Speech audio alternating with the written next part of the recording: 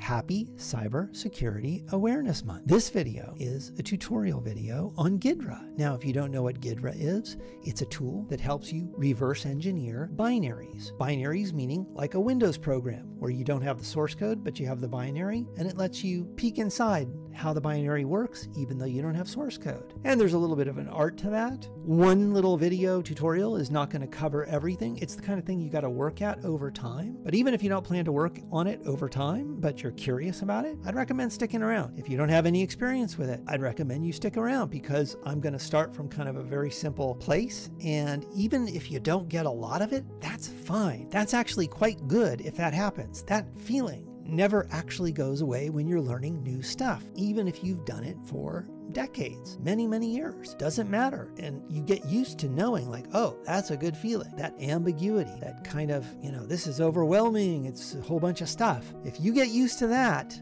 you can approach almost anything and nothing can get in your way. So that's what we're going to do with this. So I wouldn't worry if you know assembly language. I wouldn't worry if you know C and C++, because even if you don't know those things, this might be the first time you see them. You might get 10% of it, 50% of it, and that's good. So there's all kinds of value to get on a lot of different levels. So I'd recommend if you just have the slightest of interest, don't be intimidated by it. Come on in, set up your laptop. Let's download Ghidra. Let's get to it. Let's see what it's like to reverse engineer with Ghidra. All right, with all that said, let's get into it. Okay, here we go. We're on Windows 11 here, and we're going to start up a browser, and we're going to type in Ghidra. We type in Ghidra, usually the top result, but you got to make sure is going to be Ghidra, gidra-sre.org. We are going to click on that, and then we're going to go to download on GitHub, and it brings us over to GitHub. And you should see at the top here, National Security Agency Ghidra. Now we can see 10.4 is available, so we're going to click here on the zip file, and it's going to start downloading. And while that's downloading, we're going to click on this SHA-256 hash.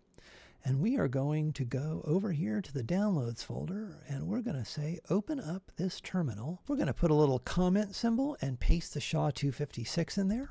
We're going to do a little ls, and we're going to do a get file hash here, and we're going to specify the zip file, and the algorithm is going to be SHA-256, and we want to see a match between this number that came from the website and this one that PowerShell calculated. Great. Okay, so we have what seems to be a good download here. Very good. Now, there are a couple of things here. So I want to go and click on the installation guide here, and I want to show minimum requirements. Now, I'm going to show you the steps on how to set all this up and install it, so don't worry about reading all this right now. Okay, so you can see here that the Java JDK, which is the Java Development Kit, is required to run Ghidra. Now, there are a number of ways in which you can obtain a JDK. Now, one way is to go to Microsoft and get their JDK that they create for Windows users. But then there's also Amazon Corretto. So I'm going to open up this web page here so you can kind of see. So here's Corretto 17. And now I'm going to also open this up and say Windows 11 JDK. And we can see that Oracle, they have the top link here. And then right below that, there's the Microsoft build of OpenJDK. Now this is one search result for one search engine. You can check and just make sure that you're going to the right locations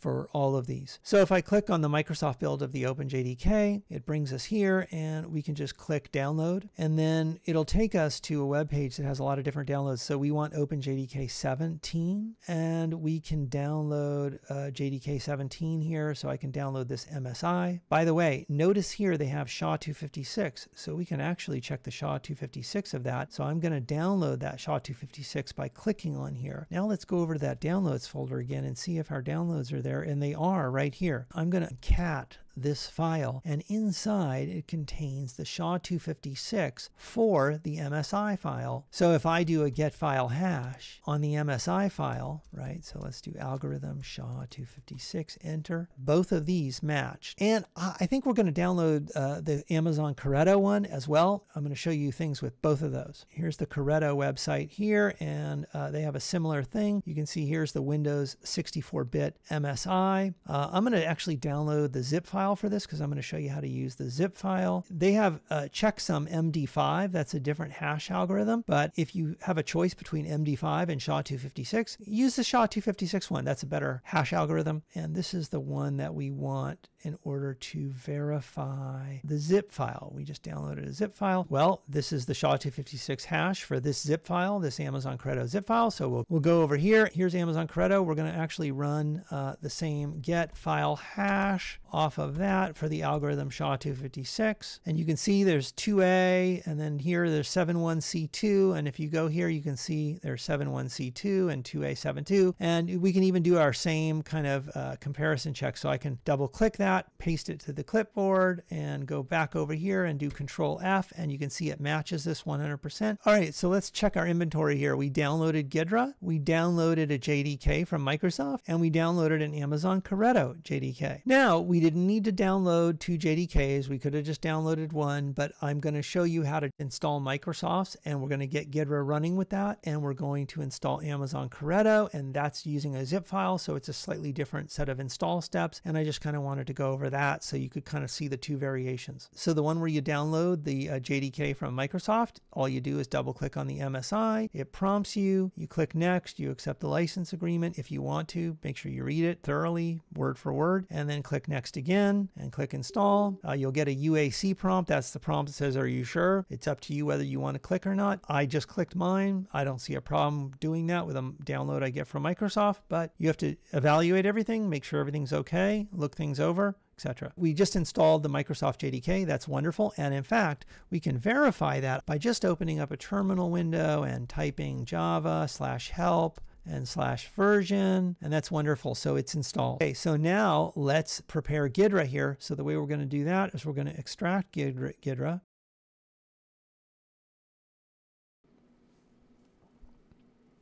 Okay, Ghidra was extracted. So this was the original zip file, and it extracted it to here. And you notice there's an extra level here, and then we go in here and here's Ghidra. So we're going to get rid of this extra level by doing Control X to cut, and then we're going to paste it up here. Now this one should be empty, and we just go in there to verify. We click the one up so that we can go here and just click delete. And now this is our Ghidra, extracted Ghidra folder. Okay, so rather than run Ghidra here in downloads, what I want to do is copy all of these files over to a demo directory that I'm just going to put on the desktop. So I'm going to do Control X to cut, and then we're going to go to the desktop, and I have a demo folder here which is empty, and I'm going to paste these here, and it's just going to move all these here. So if I go back over to downloads, you can see downloads is empty and everything has been moved here. So we've installed the Microsoft JDK, and we can see that by going to add remove. Let me just go to add remove. So you can see that right here in add remove, the JDK has been installed, and we've extracted Ghidra. And let's run Ghidra first right now with the Microsoft JDK 17. We can go here and find gidraRun.bat and double click. Oh, Windows protected your PC. Okay, so what's going on here? Well, when you download a zip file from an external site and you extract it to your local drive, Windows tracks that information. And if it detects like a batch file in there or some kind of executable, it's going to start from a footing of blocking that unless it's something that it knows is okay for you to run. In this case, Windows Smart Screen apparently is not aware of this gidraRun.bat file. When you run gidraRun.bat for the first time, you may not see this. It may start fine for you if they change their Smart Screen with respect to this one batch file. But in our case, we need to take an extra step here. So click the Don't Run button.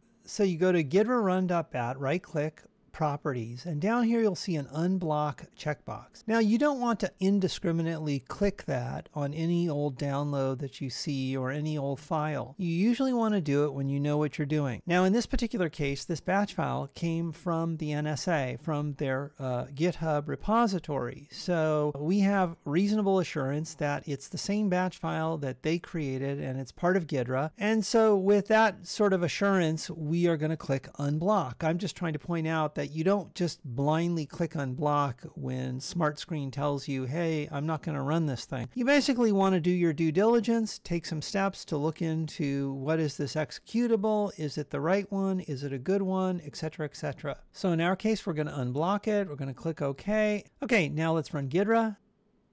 All right, you get a license agreement here and you click I agree after thoroughly reading it and making sure that you can abide by it. And now here's Ghidra, and Ghidra is running. Now there's something I want to do here just to show you something that could be important for you. So I've already done it on my system here, and so you might run into the same thing, and that's a scaling issue. So if you notice, this actually looks pretty good. We can see most of the characters and everything. When I initially installed it, they were really small. So let's go over here. I'm going to run Ghidra. Now this is a 4K display here. I'm recording it as 1080p. But if you notice, look how small it is. And it's really just too small for analysis and stuff. It's way too small. So what I did to resolve that in case you run into it. So we're going to exit Ghidra here. What we're going to do is go find the Java W exe file. So if I say where javaw.exe, you can see it's right here. So I'm going to actually click.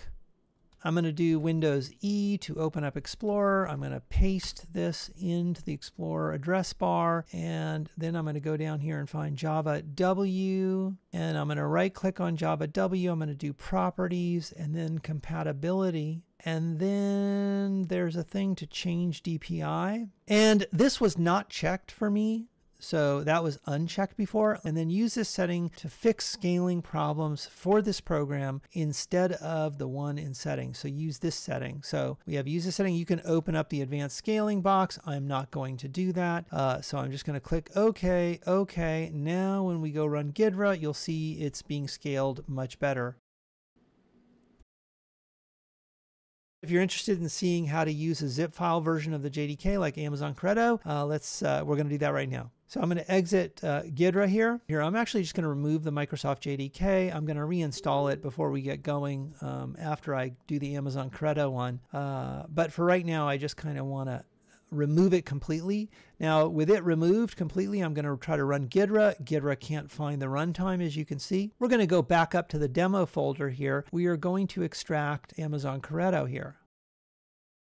And as you can see, it has the directory that's the same name as the zip file, and then there's this smaller one inside. We're going to do the same thing we did before, which is to click this smaller folder name in here, and we're going to bring this up to demo. So I did Control X there, and now I'm going to do Control V. That's going to move it out of here. So this is now empty. We can click back up here, click delete. That goes away. So now we have this nice small JDK folder here. Ghidra just simply requires us to put the bin file on our path. Okay, so I'm doing Alt-D, Control-C to put that on the clipboard. I'm going to go to the Start menu and type in Edit. Click on Edit the System Environment Variables. I'm going to click on Environment Variables, double-click on Path, and then we're going to add an entry to the path here, like that. Click OK. Now, by the way, if you're editing the path in a dialog box that looks like this, where it's a single line, you basically want to put a semicolon after the last path, and then you paste in the JDK path like this right here. So it depends on which UI you're using to edit the path, but if you're using this kind of fancy schmancy one here, it's kind of easy. You can just double click and paste it right there to add it there. Okay, with that environment variable set, we're going to go and run Ghidra. It's Ghidra, by the way. I've been saying Ghidra, I don't know. I always forget that, and I call it Ghidra. And voila. It's just easier and faster. Ghidra requires like a little bit more effort in the pronunciation, so forgive me for that. Ghidra.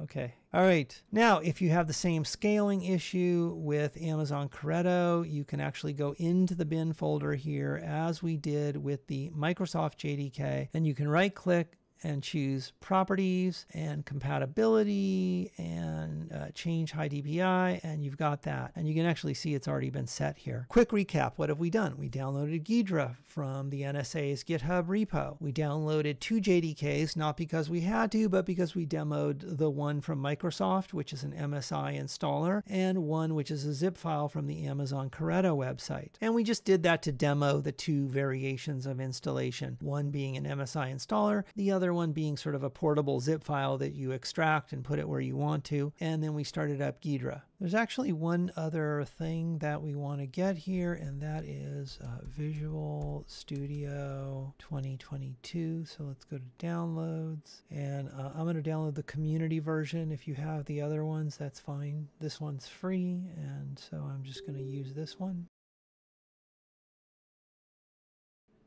In this particular case, we really only need the desktop development environment for C++. If you want to check the other ones, that's fine. And click install. I'm going to fast forward this so that we don't have to sit here through this.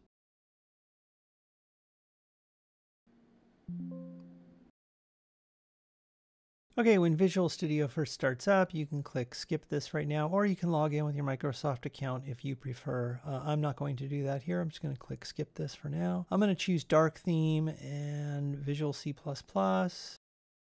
So after the initial startup, when you start Visual Studio, it starts to like a display like this, and you can say, you know, create a new project, for example. And for this project, what we're going to do is select languages C++, platform is going to be Windows, highlight console app, and then click next. Now it's going to default to this repos directory. I'm going to go over here to the demo directory. I'm going to do an Alt-D, Control-C to copy this folder, and I'm going to pop that folder right in here. Then I'm going to do a Control-A, select all, demo app, and then I'm going to click create. And you can see it created a boilerplate app here. So I'm going to go back over here to our demo folder, and you can see here's the folder, and inside here, here's the boilerplate app. That's the same one as this demo app.cpp. So just really quick, if you've never seen Visual Studio before, or you've never programmed in C++, don't worry. So watch what we're going to do here. Well, let's just get rid of all this stuff. You can read that if you want to, or you can keep it there. It's just a comment. Anything you see with the little / is a comment. We're just going to delete all that. And then what we're going to do is go up here and we're going to say build solution. Then we can go up here and we start without debugging. And when we start this without debugging, you can see it says hello world right there. And that's the program that's running. So we can hit the X there to dismiss it. And just to show you, like, this is the program 1, 2, 3, and then I'll hit Control S to save, run this without debugging again. So start without debugging, and it'll run it, and you can see that's our little C++ program. So it gives you a little boilerplate C++ program to start with. Probably many of you have used C++, you know, but if you haven't, that's fine, and now you get a little taste of it. Just very quick, just go along with this. If you're not familiar with Visual Studio and you're not familiar with debugging, you certainly could follow these steps, and you don't even have to know exactly what they do. And I think sometimes that's a great way to learn. You know, if you feel like you're not allowed to try like that, then you're just going to get in your own way. So a really important box for our discussion here is going to be this concept of a release build or a debug build. Now, if I put this on release and I build the program, and you can see down here it's compiling it, and compiling it means it's taking this text and it's turning it into binary code that the machine understands. The machine does not understand this. The CPU can't run this directly. But when we compile this, the compiler, which you can see is running down here, turns that text into something that the machine can understand. Okay, so there's this concept here of a release build and a debug build. So I'm on release, and I'm going to compile it just as we did for the debug build, and I'm basically going to run it. So I'm going to say start without debugging, and you see something very similar. It's almost like there's no difference, but there is a difference. The difference is internal, and you can't see it, and we're going to touch on that later on. So it's going to become important. Okay, so this release build and this debug build, these are two different things, and I'm going to explain generally why it's important to understand those nuances when it comes to reverse engineering, and when you're approaching a binary, it's very important to kind of be aware of those things. And if it feels overwhelming to you that I'm throwing all this at you right now, just don't worry about that. Let that feeling of overwhelm just kind of slough off and go behind you, and enjoy being totally confused by everything, right? Because the next time you go through everything, you'll be a little less confused by it or whatnot. And if you're an expert and you're right on top of everything here, hey, that's great. So I have debug selected, and I compile with build solution. So I can either hit F7 or choose this. So for example, I'll hit the F7 key here. So we have build solution, right? So if right now, by hitting F7, I just built a debug build. If I go and select release and I hit F7, I just built a release build. Just keep in mind that when you compile something, you're turning that text that developers can understand into binary code that most developers don't have to deal with directly all the time. They usually deal with the logic that is expressed in the language, not the binary code created by the compiler, unless you're using Ghidra and doing reverse engineering, in which case you do become concerned with the binary. That's kind of what we're doing here. So when you have debug build here selected and you compile the program into a binary executable, you're kind of doing the same thing that you do when you have release selected and you compile to build a binary executable. In fact, if we go to demo app, you can see here's the output folder. Notice there's two folders. This is the debug build and this is the release build. So it has two files in each one, and you only really need one to run the program. We're going to get into that. That's kind of an important little tidbit. So let's start with the debug build. So the debug build has demoapp.exe. That's the executable. That's a binary executable. That exe was created in part from this text, but there were other things added and stuff to make it ready to run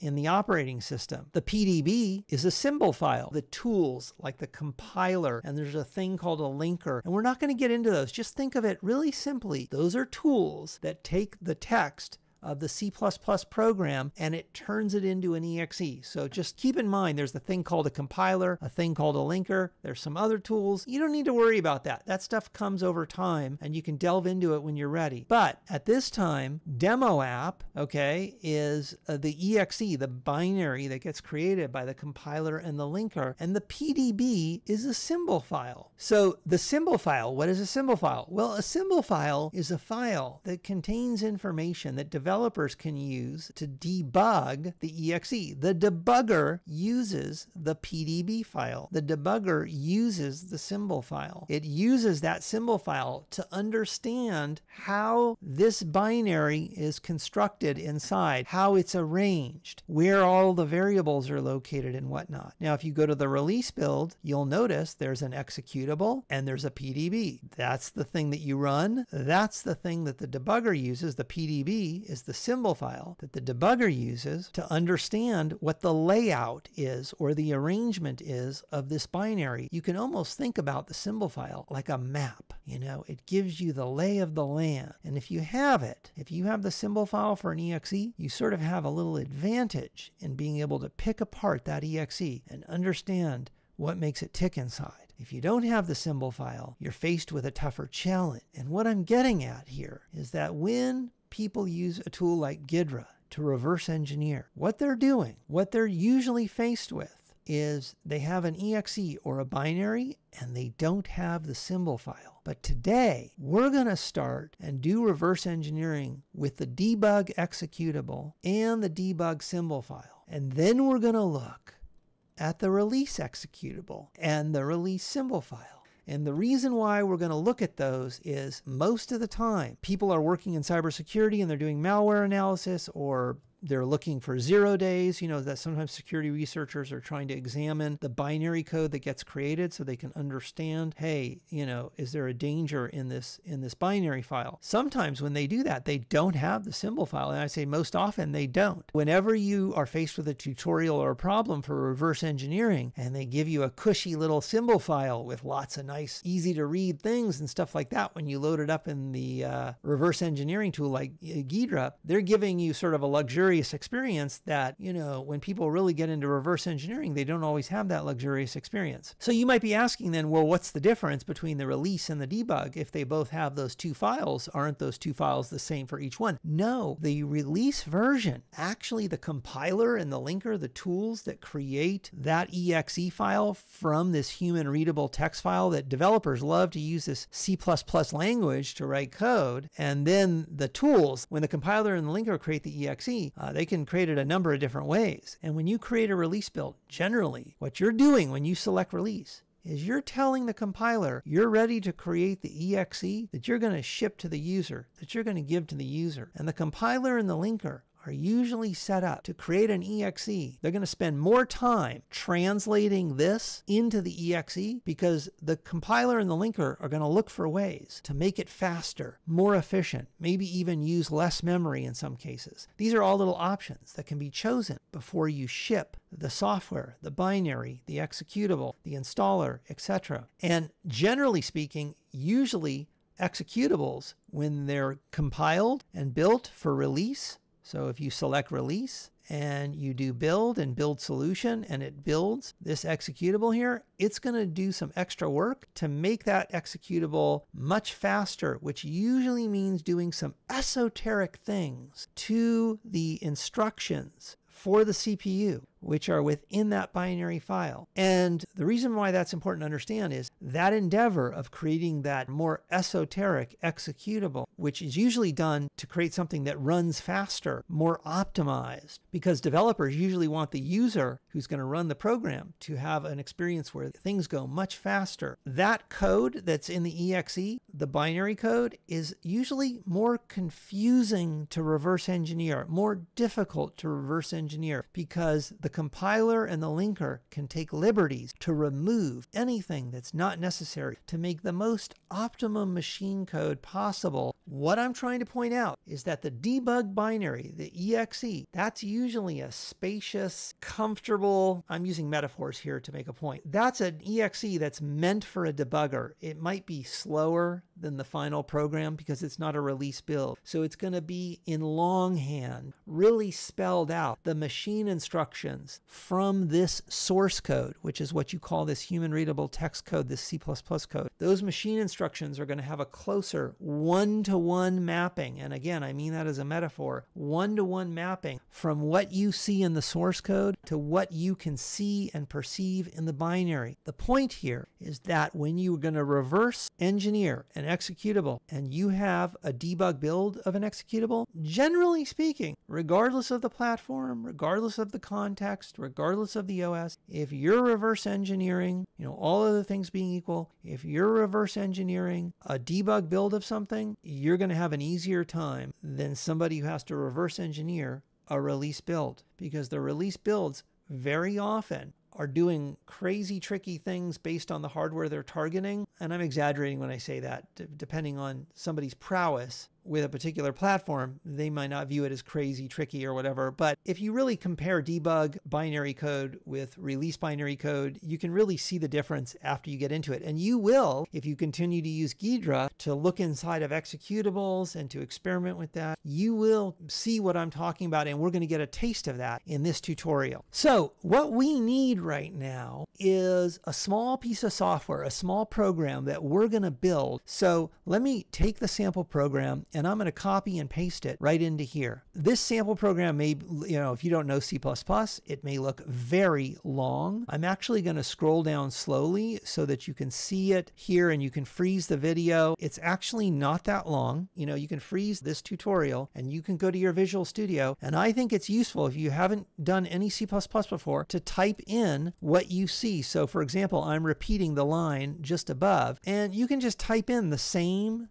stuff that you see on screen, and that'll be good if you haven't used C++ and you haven't used Visual Studio. It'll be a good exercise for you to type this stuff in and become familiar with the editor and get it to match what you see here on screen. So this is a very simple program. It's not that big. That's the end of it down there. There's nothing else down here. It's only 53 lines long, and basically it has some stuff in here and it does some things, and we're going to build it and we're going to run it right now and we're going to look at it rather than examine the source code right now. So you can, if you know C++, you can examine this. Most people who, if they're pros with C++, they already know what I'm doing here. And it's very common when you have a Ghidra tutorial for people to have some executable and it has some password. And our goal is going to be to figure that out. But the trick here in the tutorial is usually when you're reverse engineering with Ghidra, you only have the binary binary, not the source code. So try to pretend that you don't have this source code. Enter it in and build the solution here. And when you build this solution, I would build it for release, and I would also build it for debug. So notice how it says debug, and you can do build solution, or you could just do rebuild solution if you want to. That's fine too. That'll just force it to rebuild everything aside from only the things that have changed. So like if you choose build, it only builds the things that have changed, and you do rebuild, it rebuilds everything. So this is kind of a safe way to just make sure everything's rebuilt. So basically you'll select debug and you'll choose build solution or rebuild solution, and then you'll choose release and you'll choose build solution or rebuild solution. Take your pick. Let's not make a big deal out of the tools and the IDE. By the way, Visual Studio is an IDE. You know, don't make a big deal out of any of this if you're not familiar with it. Just kind of go through the steps. You know, it's really the best way. If you get too cerebral about it, you'll sit around thinking you can't do it and all that. Don't do that. Just step into it, go through the motions. It's good. All right. So with all that said, we've now built these, and you can see here they are. There's the release and there's the debug. So let's actually open up a terminal here in this window. So all I did is I right clicked in here and I chose open terminal. If you're on like Windows 10, what you could do is Windows X, and you can choose terminal, and then go over and do Alt D and then Control C, and then you can type in CD and you'll go there. So these are two different ways of getting to the same thing, but Windows 11 by default gives you this little right click open terminal, and so I'm just using that. It gives you a little PowerShell terminal. Okay, so here is the demo app. So we can just try running the demo app. It wants my full name, some user. Okay. And it says, hello, some user. I hope you have a great day. Well, that's pretty interesting there.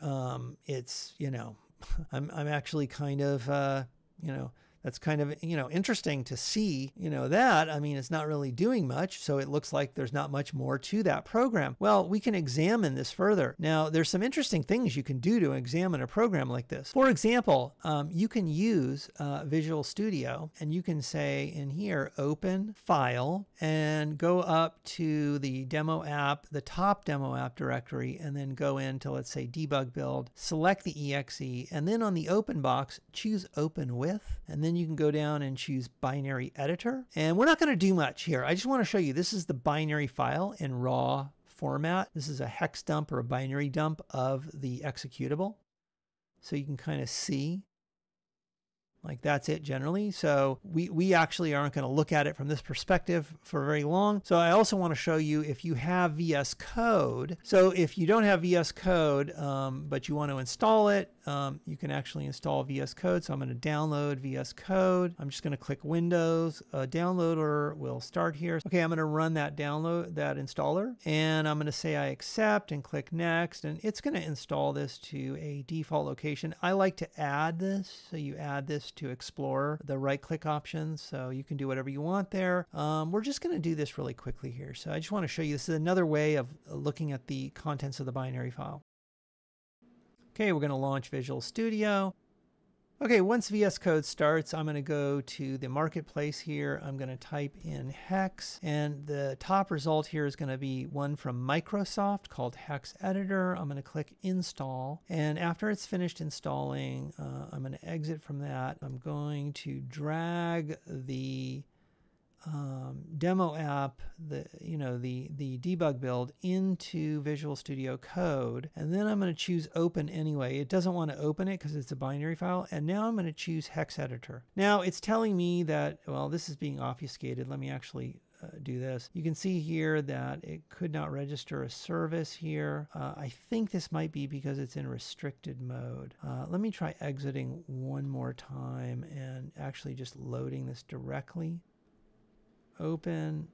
Oh, no. Okay. I guess it just needed a restart. All right. So I don't know what went on there actually myself. I'm not going to stop to look at it right now. But anyway, this is another way of looking at binary files. And you can kind of see there's a lot of stuff in here. There's some other utilities you can run on these binary files. We're actually not going to get into that today. Like, for example, you can run utilities to dump the strings inside of the executables and things like that. We're just going to stick on this path. I just wanted you to get a peek of the binary file from the standpoint of both the hex view viewer binary editor in Visual Studio, and a similar hex viewer binary editor in VS Code. Now, by the way, in all these steps we just did, do not modify the executable. In fact, what I'm going to do right now, and you can do this too just to be safe, go here and choose Rebuild All while you're in release mode, and then go to Debug Build and choose Rebuild Solution. And the reason why is if you accidentally modify those files, rebuilding them will recreate them. So at least they won't be broken. Like if you modified them in a way that would be broken for our demo, that wouldn't be good. Here we have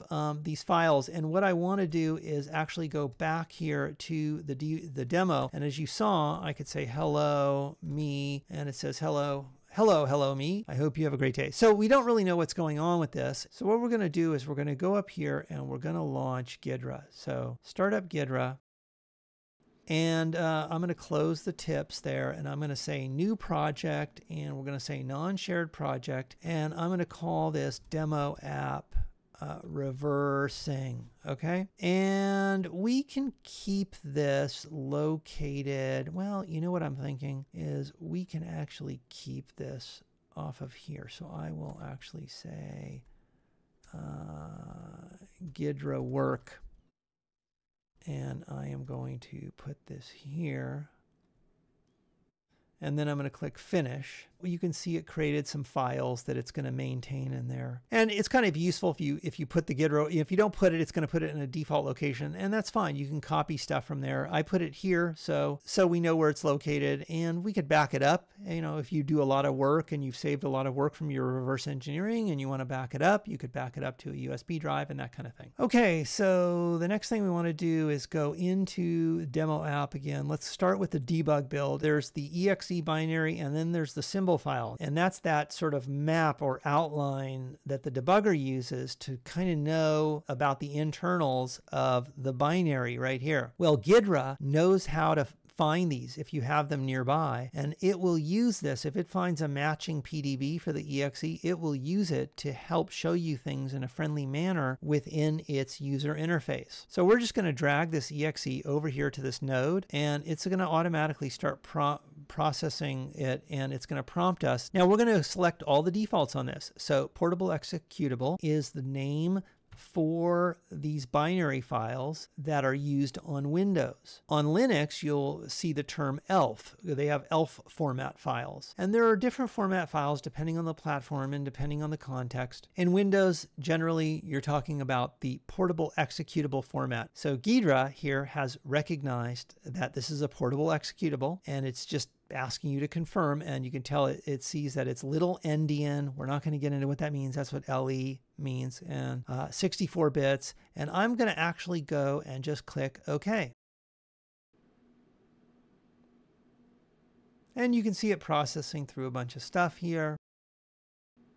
And once it starts up, you'll see it shows you a bunch of information. This might be handy, and actually you can access this information even after you go past this dialog box. For right now, we're just going to click OK. Okay, so if you double click on this executable here in the project, it will take the default action, which is to open up the analyzer and the disassembler and all the stuff we're about to see. This is all the magic of Ghidra right now. If I double click on that, it's starting it up. Some people refer to this as the dragon, and it's asking us, the dragon's asking us, do you want me to analyze this? And we'll say yeah, and it's going to give us a bunch of default options. This is kind of more advanced stuff and whatnot. For right now, just click analyze, and this is going to take a while, and it's going to analyze things, and you can see the status a little bit here in the lower right corner. Okay, you might see an auto analysis summary that has some warnings and stuff. You can just click OK to dismiss that. Don't worry about it right now. Now, I want to go back to the C program for a second, and I want to point out, if you remember in that small program, there was a main program, and here there's a main program. Generally speaking, in C and C++, everything starts in the main function. Now that can change for different style applications, like a Windows GUI application has a win main function, but this is a console application, so it has a main function. And main goes back a long way. So Linux uses main, and it's like a C and C++ construct. Okay, so if we go back to Ghidra, you can see that it puts you on the main function. So Ghidra in this case was able to discover the main function, and it puts puts you there as a starting point. Now, paradigm shift. Put in your head as though you don't have that source code that you used in Visual Studio to create this binary. Pretend you have the binary, the exe, which we've loaded here, and that PDB, that symbol file. Now, with that in mind, you don't have this source code to go look at. If you had this source code to go look at, you would have no need to be here in Ghidra.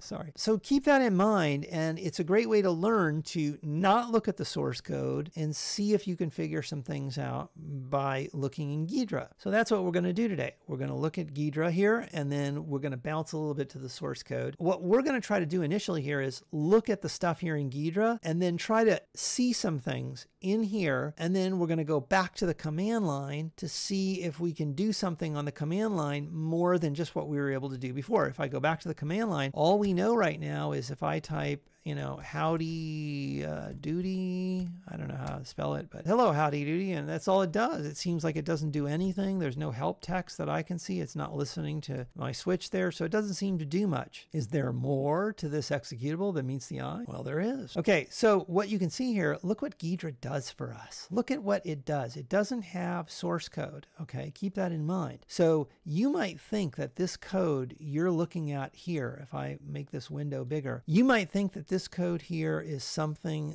that looks very complex and, whatever, but it used to be a long time ago, well, not so long ago actually, where the tools that would help you reverse engineer prior to Ghidra and prior to some other tools that used to do this for you, they didn't give you this kind of disassembly that you see here. Actually, this is like a decompiling, they call it. Disassembly is more like what you see here, and we'll talk about those terms. But in here, you can see this decompiling. So what Ghidra is trying to do, so what Ghidra is doing in this window here is it's showing you the best C++ code that it knows how to create without having the source code. So if we look at this, we can see that it has some things going on in here, and we're going to examine this right now. When we go in here, we can see that there's lots of things going on, but one thing we do know is that when we run this program and I type in here like howdy doody, okay, well, we know that it is prompting us with please enter your full name, and we know that it's responding with like hello, comma, and whatever you typed in, and I hope you had a great day. So if we go in here and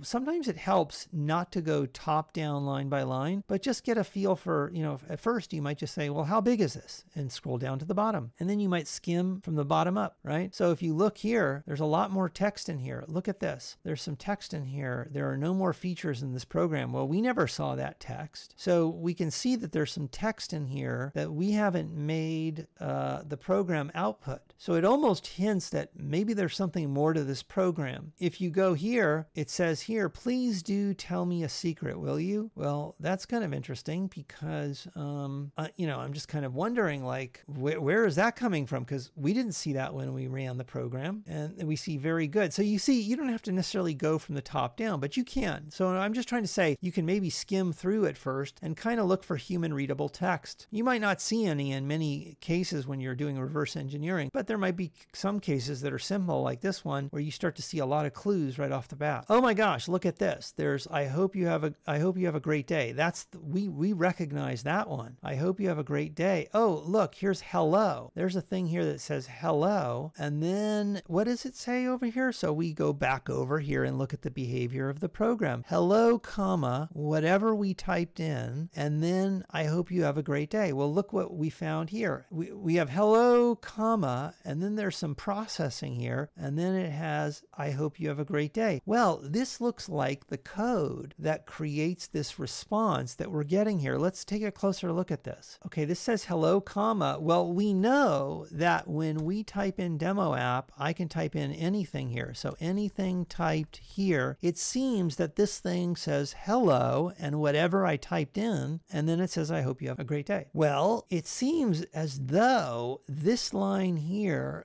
may be doing something that is outputting whatever we typed in. Now, in C++, if we go to the source code, there is a function here and a feature where you'll see cout, out, which is console out. And any text which is located here is going to be sent out to the terminal window or to the console, as you have seen. So all I'm trying to point out is count and less than, and then a string is a way of sending output that the user will see in the terminal. So if we go over back to Ghidra and we pretend we don't have that source code, so I just went to the source code to kind of inform somebody who is not familiar with C++ about a feature of C++, but pretend that you knew that, being yourself a C++ knowledgeable developer who is doing reverse engineering. So you already knew that. I was explaining it to you just now because maybe you're new to it. So as part of the tutorial, we went over to this, but we're pretending that we don't have the source code to the problem that we're working with Ghidra here, right? So just keep that in mind. Those paradigms are kind of important, and let your mind know these things so you can maximize how your mind will be trained and learn as you go through this lesson. So going back to this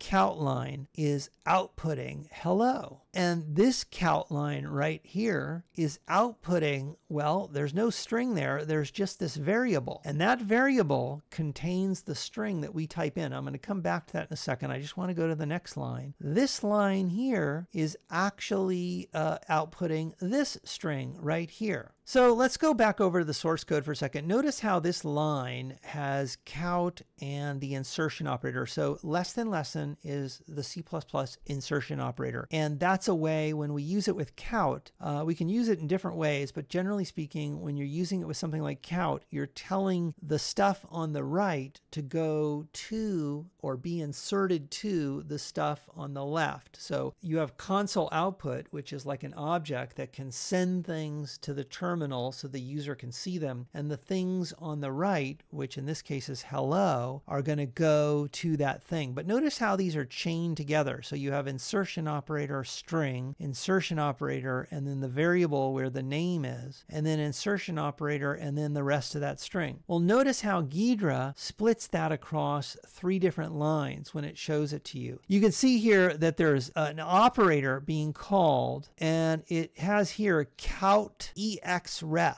right? And you might be wondering, well, why isn't it just count? Remember, the linker and the compiler do all of this fancy stuff. And what they end up creating on the output might be more esoteric than what you see as a developer when you're using C++ directly. Just keep that in mind. So Ghidra is just using the symbols that were available in that symbol file. And those symbols might have different names. They might not match exactly what was in the original file, because that's part of the feature of what the compiler and the linker do, is they do certain things that require different names sometimes, right? So how they map things from what the developer, uses and sees within a source file, how they map those things to the binary file might be very different in terms of the names that are used and things like that. Just keep that in mind. And notice that they have this PB var here, and notice how that gets chained over to the next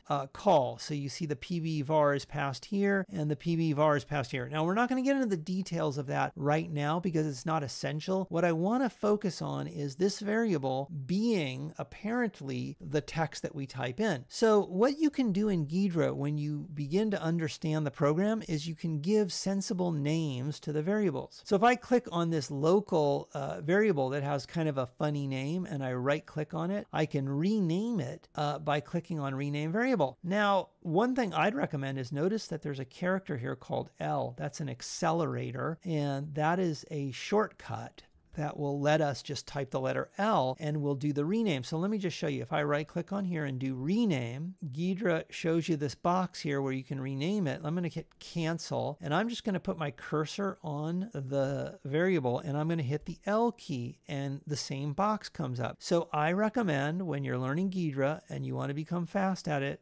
and learn the shortcuts, you right click the menu. If you see what it is you want, there's nothing wrong with using your mouse and clicking a menu, but if you've done that quite a bit and you want to get to be a little faster, basically look on the menu and see if there's an accelerator or shortcut for it. And if you see L there, you can dismiss the menu and don't use that option. This is a way of training yourself. Then go and highlight the variable and hit the L key and you can bring that up. So you can do either way. You can use the menus if you want to, but this is a good good thing to get used to early, and you've probably already done it if you've used any kind of fancy like editing software or something. You've probably learned the shortcuts, and it's a very common technique for somebody to go to the menu, see what the shortcut is, don't use the menu, then use the shortcut by making the menu go away after you've learned what the shortcut is, and then you use the shortcut. And it's a way of getting you used to using the shortcut as opposed to getting used to using the menu. Okay, so we're going to call this variable, I'm going to call this variable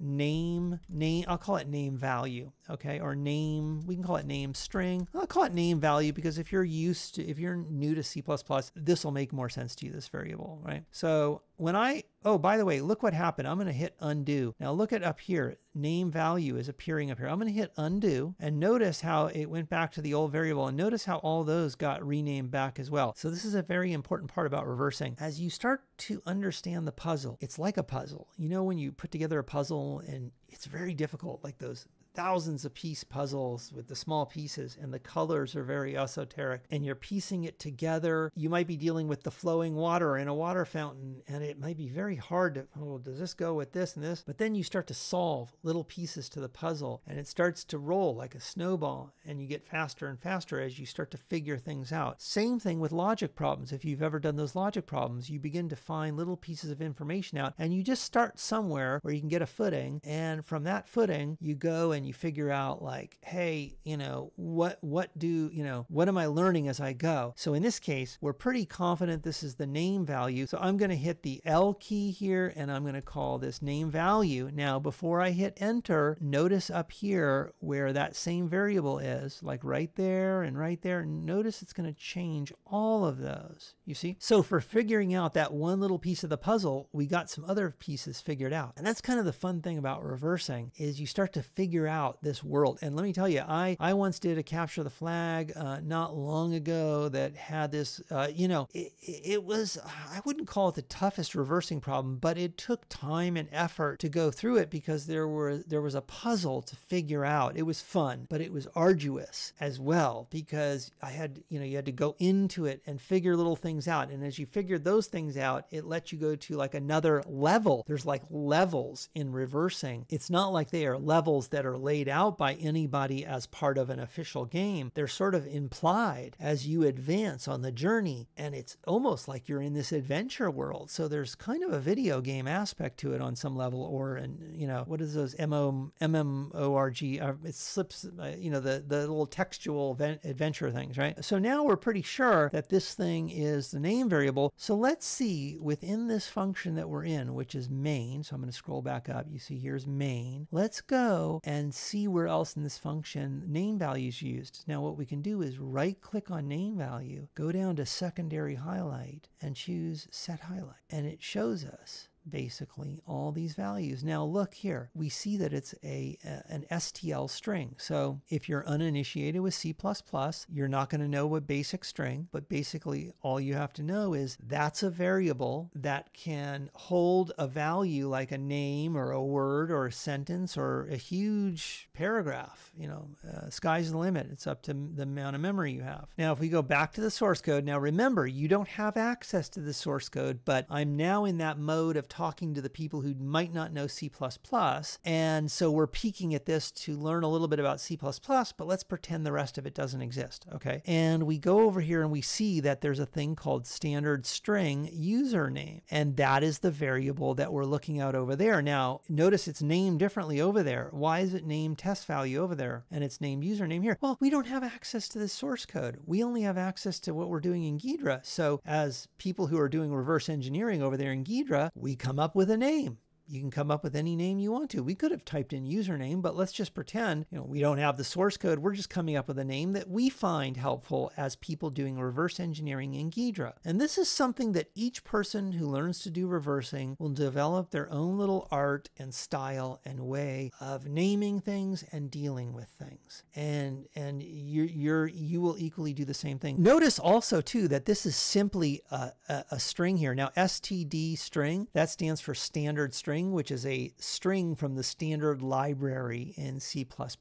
We're not going to get into that. Just keep in mind the way you could define an integer or a floating point value, you can also define strings. In most any computer language, they have strings. And in C++, it's no different. And you can define strings a number of different ways. Using the standard string from the standard library is one way, and it's a very easy way to work with strings. So notice in here, it's called basic string, not std : string. There's a reason for that, and that's because that std, well, I can actually show you really quickly. If we put our cursor on here and I hit F12 on the keyboard, it's going to take me into the standard library. And when you're in the standard library, look at what it shows you. It shows you that string is really something called basic string. And that's because there's more than one kind of string in the standard library, but they all are kind of handled by this one thing called basic string. And that has to do with the versatility that the standard library gives you by using features in C++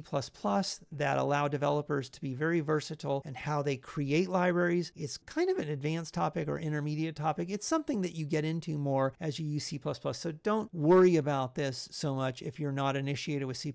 Just get a taste for whatever you get as you go through this. So I'm going to hit Control and minus to go back to the source code. That's just something in Visual Studio. You can hit F12 to go to someplace and Control minus to come back. Other editors environments will have similar things, but it might be different keystrokes, and even Visual Studio can be configured with different keystrokes. So just keep that in mind that the default is F12 and Control minus. Okay, going back to Ghidra, now we put on our hat of being reverse engineering folks, and we named this variable name value. We've never looked at that source code because we don't have access to it. And that's why we're in Ghidra right now, is we don't have access to it, but we want to figure out how the binary works. There's somebody who has that source code and they built a binary, which we have, and we want to figure out how that binary ticks, what makes it work, what's going on in there that may not be evident on the surface when we use the binary, because when we use it from the command line, as you saw, it just prints out like, hello, whatever you type in. But we're reversing in Ghidra right now, and we see there's something, maybe something a little bit more going on here. So we basically see that this string called name value is being used in a lot of different places here. And we can go over this with a fine-tooth comb, but what I'd rather do is let's look for the simple things that we see on the command line here. So like the first thing that it displays is please enter your full name. Let's run that again, right? Please enter your full name. So let's go over here to Ghidra and let's look for that. Well, here's the thing that says, please enter your full name. And let's see what's going on with that. Well, if you look, it's doing that same thing here with count. It's calling count. And while it looks funny compared to what we see in the source code, remember two things. The source code and what's in the binary are going to be different because the compiler and the linker, and we don't have access to the source code. All we have is what's in the binary. And however Ghidra can present that to us, and Ghidra will present it to us better and better as we give it more information as we pick apart the puzzle. Like we already figured out this name, so Ghidra can use that name and kind of makes it easy for us to kind of, continue forward. So what we're seeing here is this thing here outputs, please enter your full name. And then look at the next line. It has a thing here, get line. Oops. I didn't mean to actually go to get line. I went forward by hitting double click. If you do that by accident, you can go to the arrow key up here to go back. But in the spirit of learning shortcuts, look at the tooltip there. The tooltip says Alt left to go back. So let's click the left arrow the first time and we end up coming back to this main program on get line here. Let's double click on that again. We go to get line. That's the library function that reads a line from the terminal, from the user who's going to enter it at the terminal. And instead of hitting the left button here, we're going to go Alt and left arrow, okay? Alt and left arrow is going to take us back. What I just did there is a way of exercising in my mind what the shortcut is. So here is getLine, and look what getLine is doing. GetLine is passing in this variable called name value. So it looks like it's asking the terminal, hey, give me something the user types, and it's putting that into the variable name value, which is a standard C++ string. And then what does it do after that? Oh my gosh, look on the next line.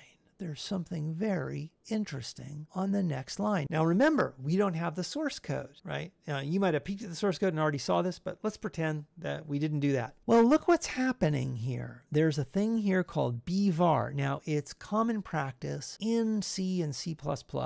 Not everywhere, but in many different areas where, like certain companies might do this, or certain kinds of projects, open source projects. It depends on the project and whatnot, but it's a common practice in certain circles to prefix a variable name with the small letter b, as in Boolean, if the variable is a Boolean value. So notice this says bvar1 equals something, and we'll get into that in a second. So what is bvar1? Well, bvar1 is some kind of Boolean variable. What it's doing here is it is saying, we see here is there's a thing here called operator not equals. So in C++, let's go back to the source code, but remember we don't have the source code. We're just going back there to learn about C++ really quickly. In C++, there's an operator called not equals, which is exclamation equals. That means if username is not equal to this string here, then go and do what's in here. Otherwise,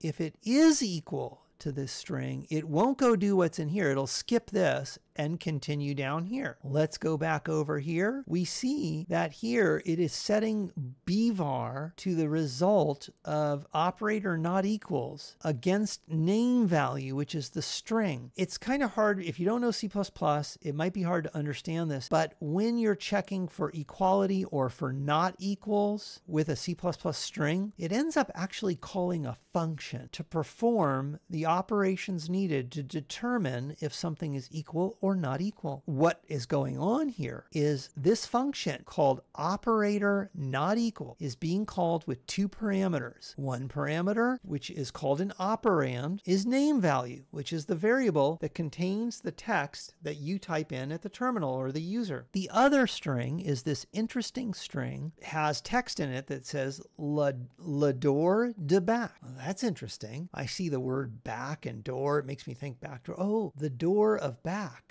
Back door. Could this be a back door? I think this might be a back door. Let's look carefully. So what happens here when operator not equals is called with these two values? Well, these are two operands. One operand is on one side of the not equal sign, and the other one is on the other side. One is on the right side, one is on the left side. And it's basically saying, is name value not equal to gidraRun.bat? Well, if it is not equal to gidraRun.bat, that is true. So if this value is not equal to this value, that would be true, or a 1. If this value is equal to this value, but the operator is a not equals operator, so not equals wants to see things that are not equal to be true. So for a not equals operator, if they're both identical, it would be false. So the variable bvar gets a 1 for true. If those two values are not equal to each other, it gets a true. If they are equal to each other, or if you type in at the command line gidraRun.bat,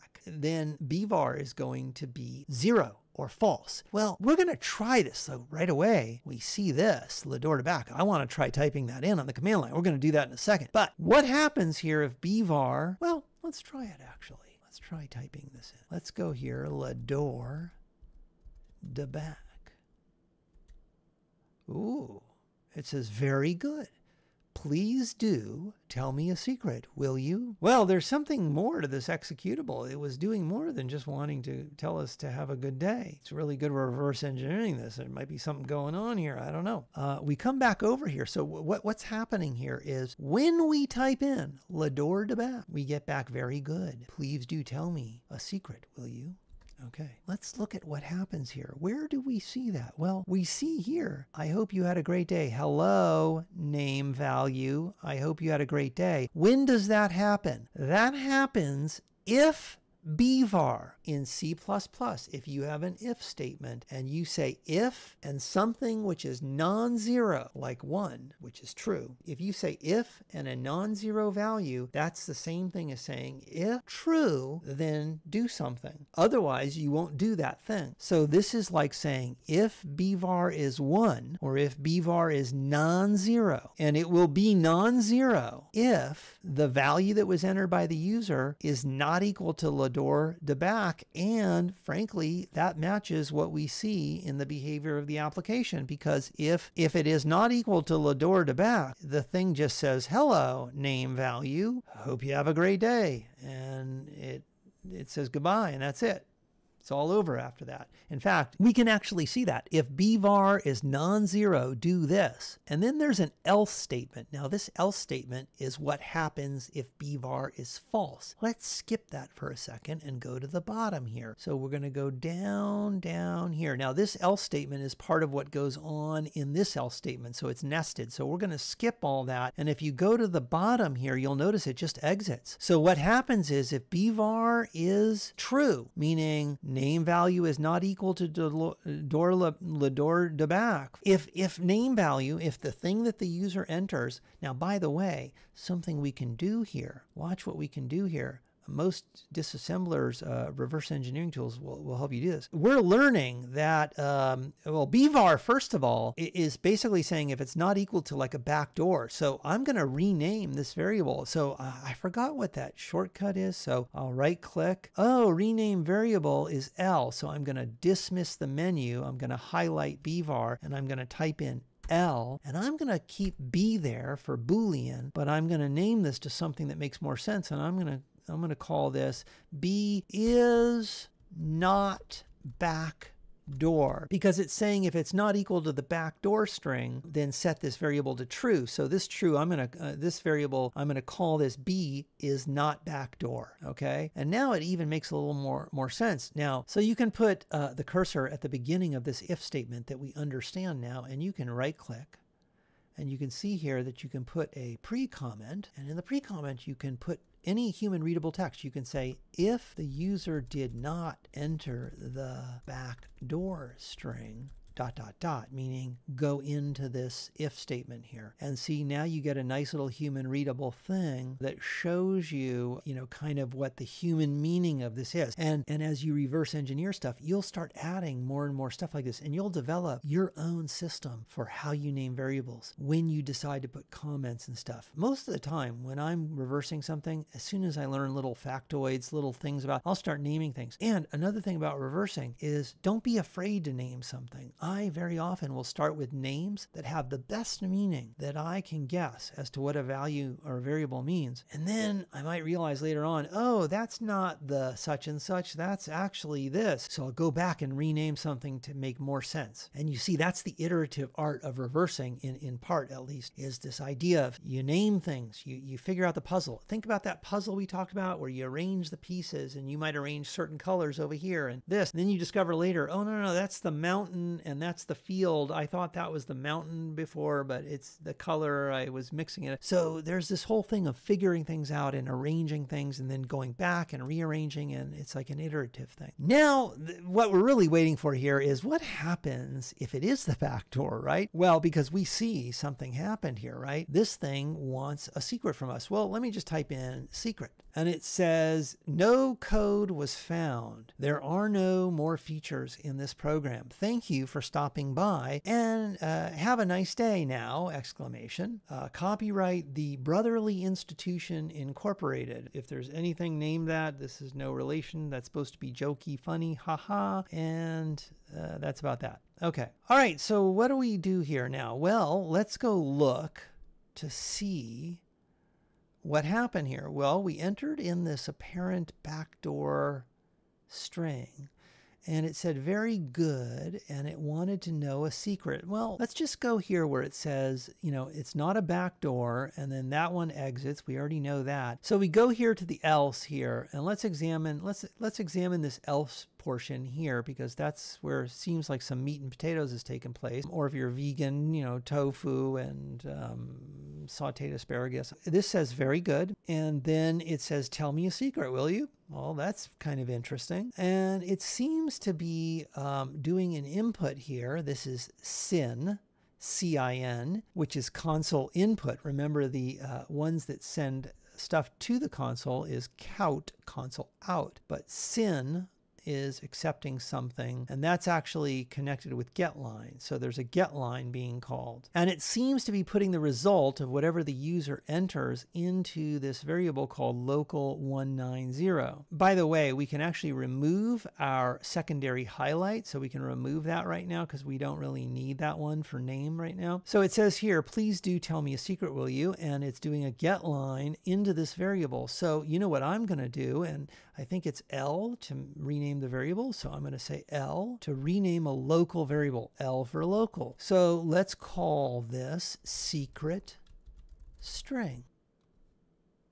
Okay, because we kind of know that that's, that's where a secret is going into from getLine. Now, what happens with that afterwards? Well, there's a function on string, and let's put on our we are learning C++ hat. Let's go back to the source code. Now, remember, we don't have access to source code. We're going here just to learn something about C++ really quickly. This function here, so here's the secret string, right? And this is a function on a C++ string that will return something called a pointer. And that pointer, think of it as a value that is the address of where the string is located in memory. And with that address, code or functions can actually process that string. So if the user is prompted to enter a secret and the user types in like hello or secret like we just typed in. So let's go over here. So if you type in secret here, right, that string secret goes into this variable called user secret. Well, as people putting our reverse engineering hat on, we don't know that that's the name of the variable, but we kind of are inferring that simply because there seems to be a backdoor in here. And that backdoor seems to give us the ability to enter in a secret, which ends up in this variable. Notice how this variable is then, this secret has its C_stir called, which returns a pointer. So that's analogous to this. So just keep that in mind because I want to show you that that pointer is this PC_var2. So this PC_var2 ends up getting the result of what C_stir returns. So C_stir returns something here. We are peeking at the source code. We know it gets passed to this function as an argument, but with our reverse engineering hat on and without the source code, we don't know that. So let's go back over here and see how we can see that from the Ghidra side of things. From the Ghidra side of things, you have C_stir actually returning that pointer value and putting it into PC_var. And we can actually call that a secret string pointer. Let's call it that. So I'm going to hit L and I'm going to type in secret string pointer. And the way to think of, well, what's the difference between secret string and the pointer? Aren't they both the string? And kind of, but we could have written this code differently where we would have passed this string, this thing, secret string, directly to that function. But in some cases, there's code that uses something called a C string. Think of a C string as just a simple number value that has the address inside of secret string where the actual physical data that represents the string exists. If you type in hello123, hello123 is inside of this thing which is secret string. Now secret string is an instance of a string variable, and so it's an object and it has more meat and potatoes, right? It has more tofu and veggie dogs, right? It's got more stuff kind of going on. In other words, it has more functionality. With a secret string, you can do a lot more stuff. You can do special searching. You can use algorithms on it. It's kind of a robust object, right? Secret string pointer is just a value that we asked for. We asked secret string, hey, give us the address inside of you where the physical characters of the string exist. We don't want to do anything more. We just want that number that has the address because we're going to do something with that character string. And we don't need the rest of you. We don't need secret string and all the fancy stuff you can do. We just want that number with that address of where that text is located in the computer's memory. Okay, secret string pointer. All right. So So we have this pointer value, which is an address. And what happens? Well, there's a function that we call here called get the code. And what gets passed to get the code? Well, that number, the location of the secret string, if you're reversing and you come across this, you're really anxious. What's going on inside get the code? And by the way, get the code has something that it gets back. We don't really know what it gets back. My guess is it gets back a code of some kind, but we don't know yet. I tell you what you can do is put your cursor on here and you can hit the enter key. And when you do that, you're going to jump to that function. Let's repeat something here. Remember before we went back to where we came from. How did we do that? Well, if you forget, go look up here on the toolbar and you'll see a back arrow. And that back arrow is go to previous location. But it also has an accelerator of Alt and left. So we can click this toolbar button and we'll go back to where we were. Let's put our cursor on that. It already is, and hit enter, and we jump to that location. Let's use the Alt and the left arrow. Alt left arrow, and we jump back to that location. So we have enter to go, oops, enter, something happened here. Okay. I didn't put the cursor on the thing. So we put the cursor on here and like hit enter. Now we go Alt and left arrow to go back. And you can, by the way, you can double click and you jump to the location. Alt left arrow, go back. Why is this important? Part of reversing is learning how to navigate around. And sometimes you got a gnarly bunch of variables going on in your head. Oh my God, you're reversing all these different sections and trying to bring things together, right? That's different from the simpler cases. We're kind of going through a simple case right now. You got all this stuff going on in your head and it's like, you know, you need to move around. Alt left, enter, hit L, rename a variable, left, that's that. You don't want to spend your brain cycles, which are acting as like your brain is kind of like DDR 3000 or something, right? I'm making that up, right? I know there is no DDR 3000, so it's DDR 5, right? I'm jumping way ahead because human brain, right? But it's like this, like we're refreshing all the time, right? Like we don't want a lot of things interrupting us. We got all these variables and we're trying to solve a problem, right? And so these reverse engineering tools, they try to give you all these things where you touch a key, you touch this, you do that, and it does that for you, right? It's not like you can't use menu stuff or whatever, but just keep that in mind. You want to be able to navigate around. So we're going to put our mouse cursor on that. We're going to hit enter. We're going to jump to this function. Let's look at this function. What is this? Well, look, param1, Ghidra could only come up with some kind of interesting, you know, sort of like name for it called param1, right? Like it kind of comes up with something that, you know, is somewhat human readable, but it doesn't have a logical meaning yet. But we already know what's passed to that. Let's go Alt left arrow and go back, right? Oh, sorry. I have to be in here in this window, I think, and then hit Alt left arrow. Okay, great. So what is it that we're passing? Secret string pointer. Well, guess what? I'm actually just going to copy this. Okay, Control C. All right, so now I'm going to put the cursor there, hit enter to jump to here. I'm going to highlight that. I'm going to hit L because I know that that's going to rename param. I'm going to paste in the same name because I want to call it the same thing in this function. Boom, like that. 2 seconds, right? It's more than 2 seconds because I'm talking, but when you're working on stuff, you're just going to be, okay, that's secret string. You know. Okay, so what's going on in here? All right, so, there is something called the big secret. Bum, bum, bum. Okay. Hey, folks, it's a few hours later, and I needed to get a little bit of rest, so we're going to resume here. So forgive if anything looks a little bit different, but it is a few hours later, and that's it. I just wanted to mention that. Okay, so we've renamed this to Secret String Pointer, or PTR, and that's a char pointer. We're going to explain some of this in a second here. Okay, so let's try to understand what's going on in here. So we know that this is a parameter being passed to this function. This is the address that points to the first character. From that address, you can not only get to that first character, but you can get to the next one and the next one and the next one. So let me actually, why don't we whiteboard that really quickly? Okay, so here's where that function's called, and it's called with a secret string pointer. And remember that secret string pointer comes from the basic string or the standard C++ string, which was named secret string, and that contains the string that the user enters at the command line. All right, so let's go back to the command line. Let's run this, and we'll type in gidraRun.bat. That gives us access to the back door. And now it says, please do tell me a secret. So if I say my my guess, right? Just MYGUESS, and I hit enter. Okay, so what happens when I type in my guess? Let's grab secret string and let's bring it over to our little notepad whiteboard here. We're going to go up here and we're going to grab secret string.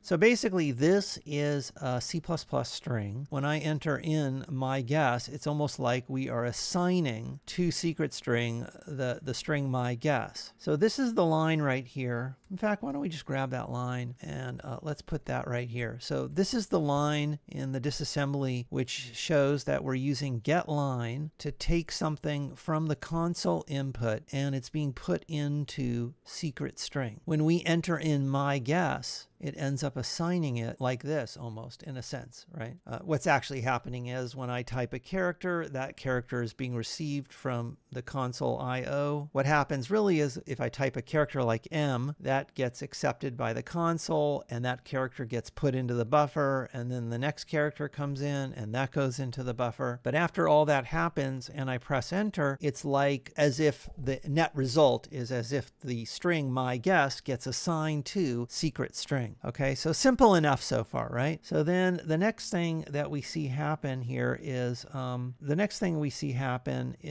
this, and I'll just bring this over here as well. Okay, so what's happening here is there's a pointer value which is being assigned the result of calling C_str on the object secret string. So that's analogous to the C++ code, you know, as if I were to do this. It's almost sort of similar to doing this right here. Okay, so basically, but when you look at normal C code, the way that it looks in the binary when you're looking at it, you know, when you're looking at it with a tool like Ghidra, what you're going to see is more of the low-level representation of things. So you're going to see things in a more raw format where it's not going to quite look like C code. And that's because it's using, maybe there's going to be some different symbols and things in there. The way that it gets represented in the final, you know, binary and the way you're looking at it is it's just going to have an arrangement that's more optimum for the machine and the way the binary gets constructed and how it executes and how it interacts with other memory, such that the way you look at things, you know, basically like when we look at it in the disassembler there in Ghidra, what you're seeing is it's calling a function called CStir and it's passing it the address of something called secret string. And really, if you're familiar with C++, this is the this pointer, okay? So this is calling a C++ method, and it's passing the method the this pointer, because the this pointer, and when I say this, what I mean is the this pointer that always exists whenever you call a function. So in a sense, whenever you call any method of basic string, there's going to be a pointer called this, and the type of that pointer is going to be a basic string pointer, and that pointer is a pointer to itself. Well, I could actually write itself, but like in Python, if you're familiar with Python, that is referred to as self. And in C++, they call it this. So these are just different names for a pointer or a reference, if you will, depending on the language and the certain context. That pointer is a pointer to the object itself. So this brings up another good point, that even if you don't want to reverse engineer, it can be helpful to play around with Ghidra and maybe even look at your own binary that's been compiled, because you will develop better chops as a software developer and somebody who can really get hands-on with debugging tough lower level problems that can very often come into play when you're working with native code, but even higher level code. And the stronger chops you have, the more you'll be able to maybe pick apart what's kind of going on there that's causing a problem. And part of being able to do that is understanding, you know, what's going on here when you see a function like this being called. So basically, C++ code like this is sort of roughly equivalent to what you see in Ghidra. In fact, you know, I wouldn't even say roughly equivalent. Ghidra has that representation of it. And, you know, all these things are pretty much like symbolic ways of representing something. So when you look at C++ source code, you're usually looking at a very pure representation of what the software looks like. So you might see this in C++, secret string.cstir, right? So that's calling this function, this method, this member function of the secret string variable, which is really whatever the variable is. And in this case, the variable secret string actually happens to be a basic string, or we might just say an STL string. So what's really going on in C++ when you make a call like this is you're actually calling this function of basic string, and you're passing it one parameter, and that parameter happens to be the variable itself. That's the this pointer, or the self pointer, if you're familiar with Python. So the interesting thing about this is if you're used to working in high-level languages like Python or C++,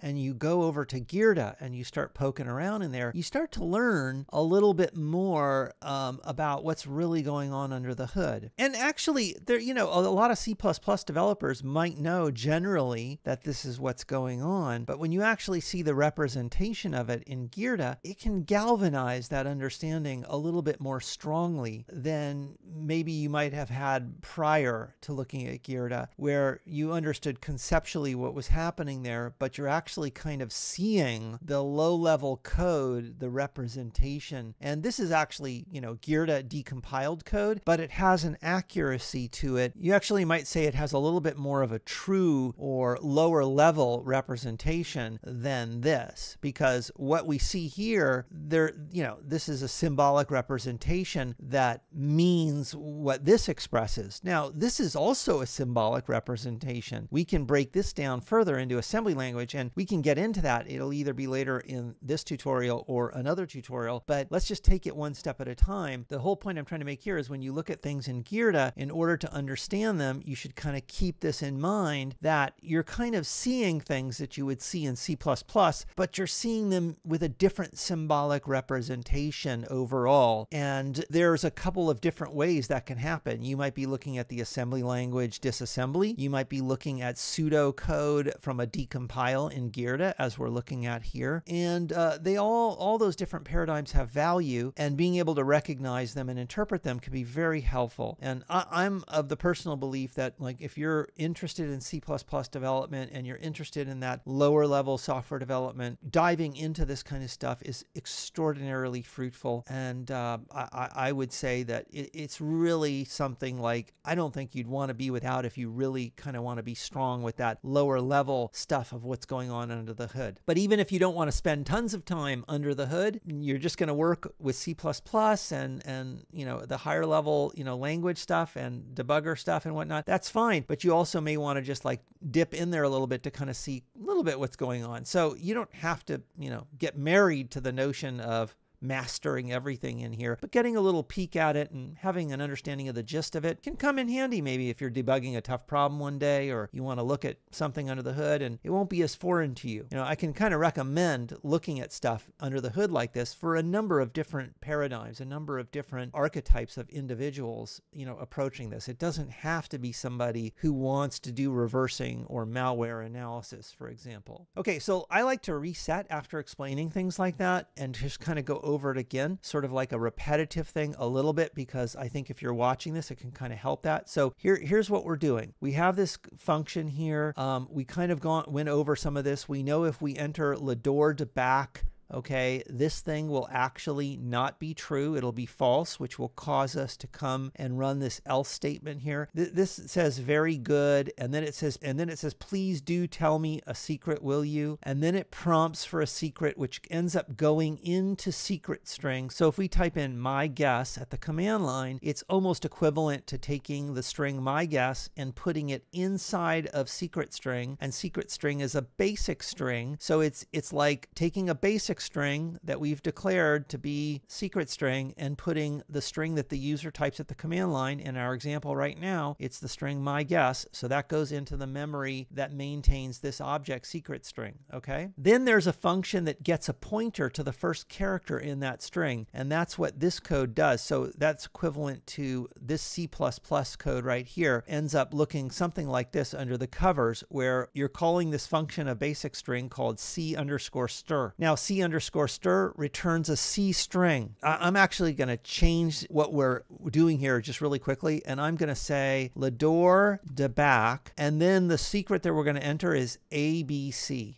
Okay, and it says no code found, right? So we're going to change this here to be ABC, and you'll see why. Okay, ASCII table. We're going to look for an ASCII table, and we'll go here and let's look for the code ABC. So here's ABC, and the hexadecimal codes for ABC are going to be 61, 62, and 63 in hex. Those are very easy for us to recognize. 61, 62, 63. Okay, we're going to go back over here to our pseudo whiteboard, and I changed this from my guess to ABC because it's going to be easier for me to explain this. When you type in ABC in memory, you have 61, 62, and 63. This function here, cstir, the way that the C++ library defines basic string C_stir is it defines it such that when you call this, you're going to get a pointer to the first character, which is going to be 61 or the letter A.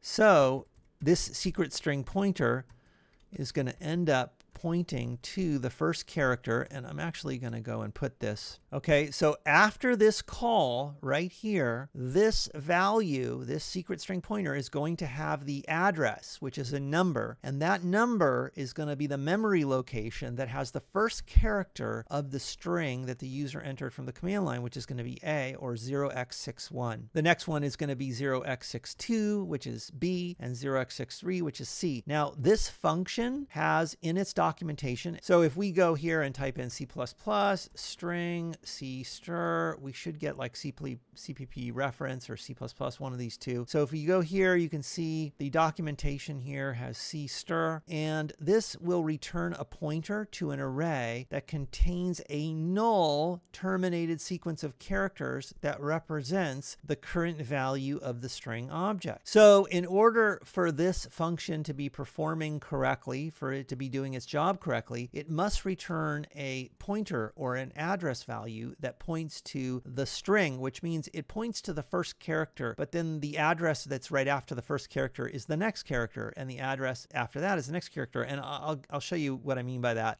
But it also means that there's going to be a null or a 0 at the end of the string. This is referred to as a null terminated string. So let's be really simplistic here. Let's say that this string is in location 100, right? Now that's not usually like an address. Usually the addresses are really large on like 64-bit platforms. Let's not get into all that because conceptually it's the same thing. Okay, let's just say it's at address 100. What that means is at address 100 is the byte 61, and that's the letter A. And at address 101 is the character B, and address 102 is the character C.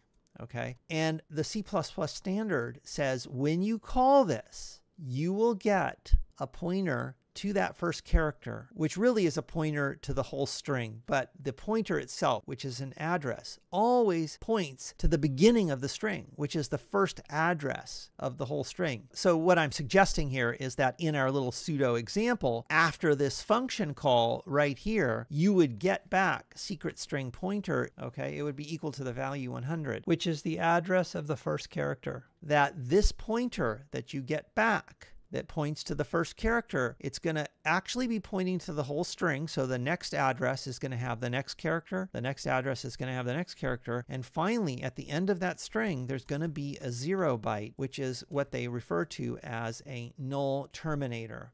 And these kind of strings, actually in the C language, like ANSI C, like this is the way that strings used to be always represented. You didn't have all these fancy objects of C++ before C++. So people who've worked in C for many years are very familiar with these kinds of strings. Okay, so what this line is doing is it's calling the cstir function on the secret string object, and it's asking it for a pointer to the first character of the string, and that's supposed to be a null terminated string. So basically, secret string pointer is the address of the first character of the string, and it's a null terminated string. And then that null terminated string of what the user entered gets passed to get the code. So now we're going to go into get the code here. So here we are in this function, and we can see that secret string pointer is passed here. We've already named this variable to be the name that matches what the parameter is, because we already are kind of familiar with what that means. This is a pointer to the first character that the user entered on the command line. And what it means is the address of the next character follows that address and so forth. So really that's a pointer to the entire string, and it's a null terminated string. When we come in here, there's a thing called the big secret. Quick insert here, folks. This function takes a parameter parameter secret string pointer, which is the address pointing to the first character that the user entered. This function also contains a label, the big secret, which is an address to data already within this binary. Ideally, the parameter to this function would have been named something like user secret pointer, or something to indicate that it was from the user. This will become more clear in a few moments, but I wanted to clarify this up front in case it helps. When we come in here, there's a thing called the big secret, okay? If we hit enter on big secret, we can see over here this changes and it shows us that big secret is an array that's in memory. So it's like a pre-initialized array that's already in memory when we run the program, and we can kind of infer from the name that it contains some sort of secret. Now we can actually copy and paste this here. We can select all this, and then we can right click and do copy special, and you can select byte string and click OK, and then you can go over here to Notepad and we can paste this out here. We're going to call this whatever the name is, which is the big secret. The big secret is an address in memory. It's a place in memory. So this is the label. This is the user-friendly label that was given to this area of memory that contains this data. So if you're referring to the big secret, you're referring to the address of the first byte, which is DE. But if you increment this to the next byte location, the next address, you'll be referring to this. And so in a sense, this points to the start of some sort of array in memory of these bytes right here. Okay, so if we look at this line, if we go back over here, if we see local 170 equals the big secret, well, you can see here local 170 is defined as a uchar pointer. So it's equivalent to kind of saying this. Uchar pointer local 170 equals the first character in the big secret. So basically local 170 also points to the same thing that this label does. So what we know is that this function is, for whatever reason, setting up a pointer to some existing area of memory. Now, very often that might happen in a C or C++ function, because that function's going to do something to that area of memory, and that's what's going to happen here. So we kind of know that this is a pointer to the big secret. I have my cursor on local 170. I'm going to hit the L key and type in P big secret char. And P is nomenclature, which means pointer. So if you have a little p there, it means this is a variable which is a pointer, and then you name it. So this is a pointer to big secret character. Normally in a C++ application, there's one particular naming convention for variables that's used generally throughout the application. You can see in Ghidra it uses a mixture of snake casing and Hungarian notation. We used snake casing for the parameter secret string pointer, PTR, meaning pointer. It's a pointer to a character that is the beginning of the secret string. For Hungarian notation, you prefix the variable with some characters that indicate something about the variable, like its type or its meaning. So in this case, P means pointer, B means byte, for example. So PB var is pointer to byte, and we're naming it var1. PC var2 means pointer to character, and we're naming the variable var2. You could have pointer to character PC username, or PC password, or any other descriptive name. The key thing with Hungarian notation is you're prefixing the variable with some kind of typing information or meaning information. There's different forms of Hungarian notation. You can actually look on Wikipedia at all of these styles to read more about them and their history. Generally speaking, even though there's a mixture of things that we're using here and that Ghidra is using here, even if Ghidra is using a mixture of notations, you might want to use one particular style for the sake of organization. Or you may choose to mimic what Ghidra does in a particular area in order to maintain some level of consistency with its approach. What you do is up to you, but obviously with any of this stuff where there's a lot of variables in play, and I mean that both actually and metaphorically, for example, pen testing or bug bounty hunting or programming in a large application system or project, all of these areas of work involve lots of brain cycles tracking lots of variables and information. So the more organized you are, the more your brain can focus on the problem space rather than the lack of organization or lack of of consistency with how you choose to maintain information you're tracking as you work on the problem space. So this right here, the big secret, is a label to a location in memory where that label represents the address of the first character of that table, which is the big secret. When you assign that to another variable, that other variable is going to have that same address. So in some sense, they're both sort of the same thing. One is a label that already exists that represents the start of that table. The other one is a variable you're creating which will point to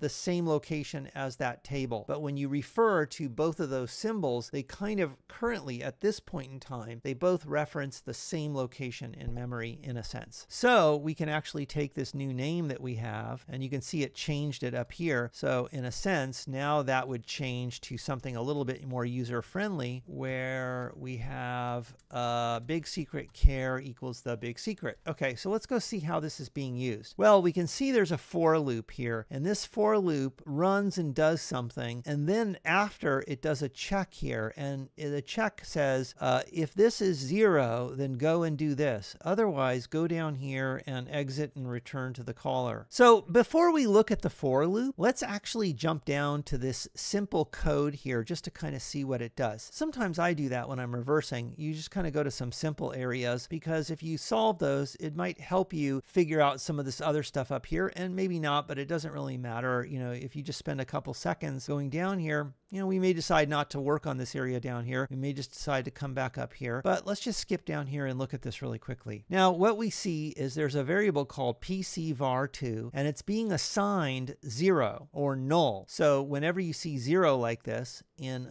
like a disassembly, that could mean the same thing as null when you look at C++.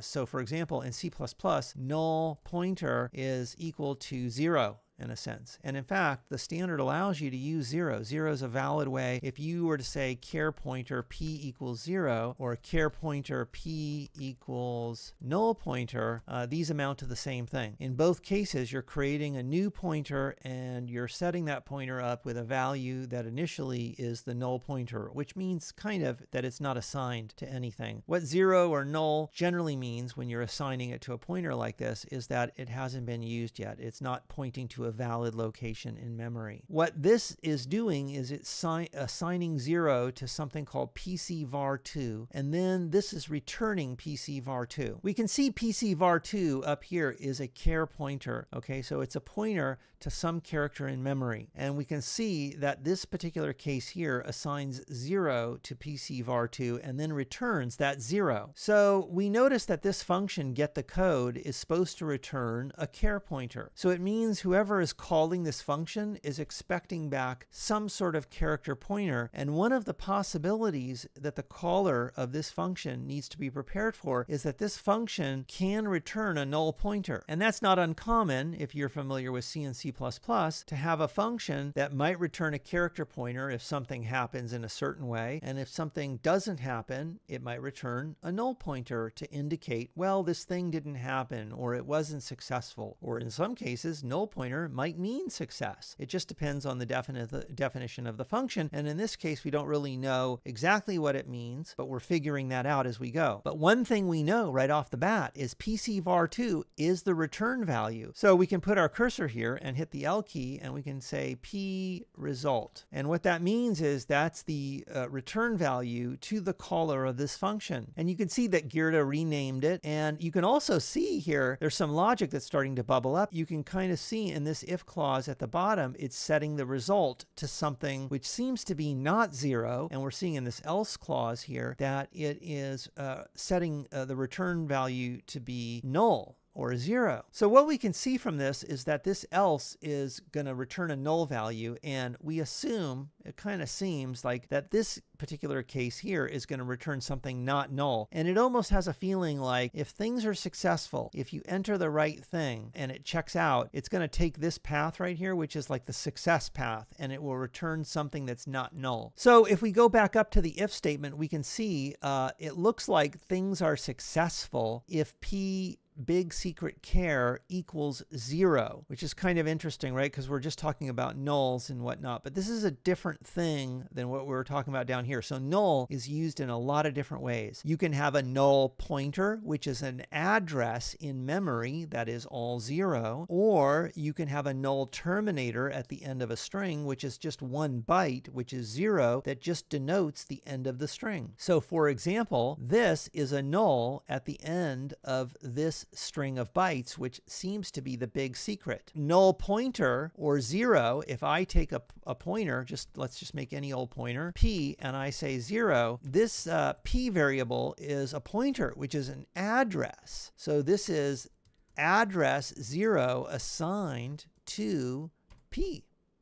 Okay. Whereas this right here is a single character that happens to be 0, and it's at the end of a string. And that's because traditional C strings don't use 0 in the middle of the string, so they can use 0 to mark the end of the string. So if we go back to our other whiteboard here, you can kind of see this is an address. So you would assign an address into a pointer, right? But that address will point to one or more characters in this particular scenario, and it might end with a 0. And this 0 is not an address, it's just a character, but its value is 0, which marks the end of the string ABC. Okay, so let's bring this entire section into a notepad whiteboard, and let's kind of look at it for a second, right? So if we go here, we'll pop this in, and you can see that we're assigning a big secret char equals the start of the string that's called big secret, and that's we have that over here. That's this cryptic looking string here that doesn't have any meaning to us right now, and it's assigning the start of that. And in fact, we can bring this over here. It'll just make life easier. So let's just put this at the top here. So this is the big secret, and what we're doing is we're assigning p big secret char to point to that first character, and then we have a for loop. Okay, so the for loop has several things, and we're going to break out these components here right now. It has this assignment, and it has this check. If you're familiar with C++,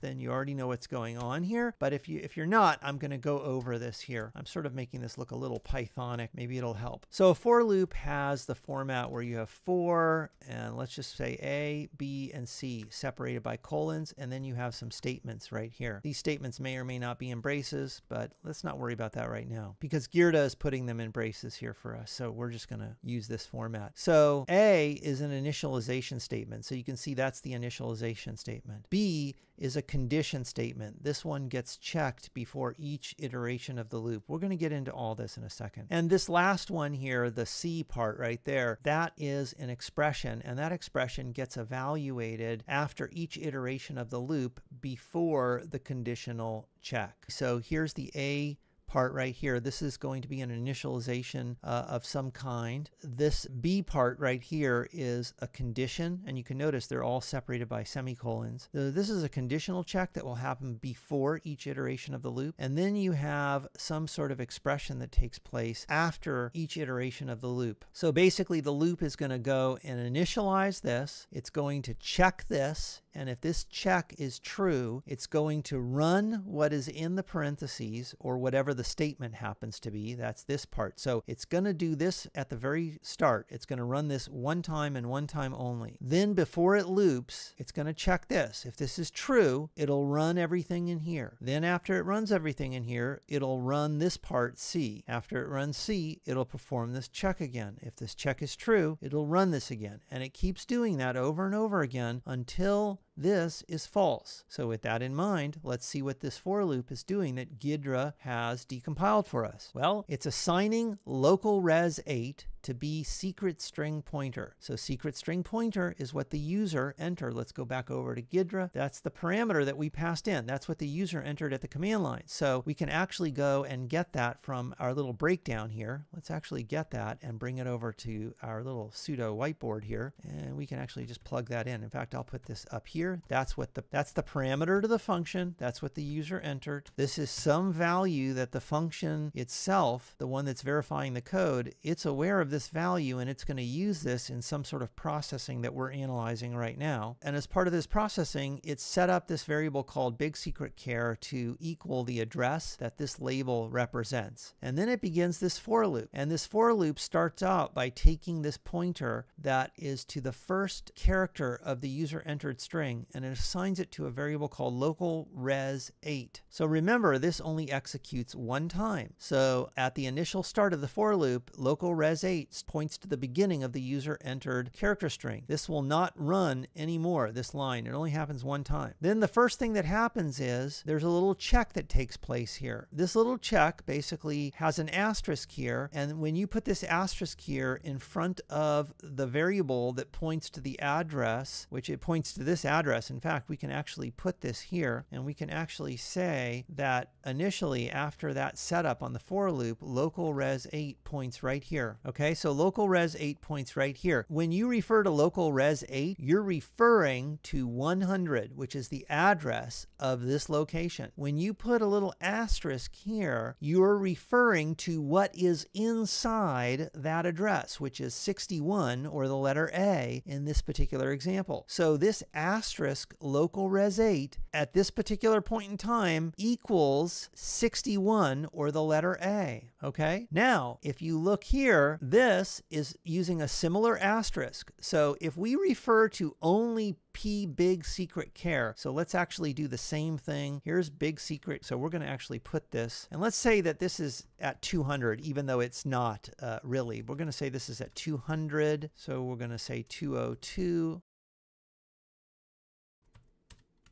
So now I've broken this out. We have the user's input, which you're familiar with. Then we have the big secret. And what we're saying to ourselves is the big secret is at location 200. So when we assign P big secret char to big secret, it actually is pointing to this address. So you can see a similarity here in the setup of these two. So if we're referring to just P big secret char, it actually is referring to this number 200, which is the address where the big secret points to. If we were to do something where you say asterisk and then P big secret char, you are referring not to 200, which is the address, but you're referring to what's in the address, which is DE. This alone is 200, and this with the asterisk is DE. Okay, and same with this. This alone is 100, and if you put the little asterisk there and say local res 8, that is what is in that address of 100, which in this case is 61, or the character A. Okay, so we have all this broken down here, and if we come down here, you can see that this part of the for loop is basically saying only continue with this for loop if these two things are equal to each other. And on one side, it's saying the first character that the user entered, which is A, and the first big secret char, which is DE. So it's basically saying if 61, and let me actually get 61 and put it down here for a second. So it's saying if 61 is equal to, and I'm going to do this wrong for a second just to make a point, if it's equal to DE, but it's not really doing that, right? So this is not right, but hold on a second, hold on a sec, okay? So what it's really doing is there's more going on here. Okay, so let's actually copy and paste this up here. So what it's actually doing is saying the character which is within big secret char, which is 0xDE. Okay, so let's just replace that with 0xDE. It's saying this exclusive ORed with this. So if we get out a programmer's calculator by starting calc on Windows, and you can do an Alt-4, and that'll bring up a handy dandy programmer's calculator, you can actually go to hexadecimal, and actually you can keep it at quad word, keyword, but you can also click this and it'll go to word and it'll go to byte. So now this is going to be a byte value, and if I type in DE, and then I think they have XOR here. Do they have XOR here somewhere? Oh, they do. So we'll type in XOR, and now we're going to type in AA, and we're going to hit enter. So 74, that equals 74. And what this is effectively doing, so this was wrong here, this interpretation of things. What that line of code is actually doing is saying if 0x61 equals 0x74, then keep on looping, okay? So if you're analyzing this, you're wondering, well, what is 74? Let's go back over to our ASCII table and just see if it's an ASCII character, and it looks like 74 hex is the character T, okay? So that's kind of maybe interesting. We don't know yet if it's going to continue to be a bunch of characters. What we are seeing here, okay, and I'm going to get rid of this thing which is wrong, and I want to go back down here, and I want you to see right here again, we're just going to go over this one more time. This is saying the character which is in local res 8, that's the first character that the user entered on the command line. If that is equal to the big secret character that's currently being pointed to, which is the first one, XOR'd with AA. So if what the user entered is equal to the big secret character XOR'd with AA, then keep on looping. The implication here is that the big secret character is encoded by exclusive OR with AA. You'll see exclusive OR used in code. Sometimes it's used with cryptography and encoding things and whatnot. And it can be a way of kind of obfuscating bytes or encoding them in some kind of way. So in this case, this is a very simple encoding algorithm. It seems that this big secret is encoded by exclusive ORing all of its characters with the secret code AA. This is basically saying start at the first character that the user entered and then check to see, is that character equal to the big secret XOR'd with AA? Decode the big secret character that we're currently checking. So decode this DE character by exclusive ORing it with AA. And after you decode it, compare it with the first character that the user entered. If it is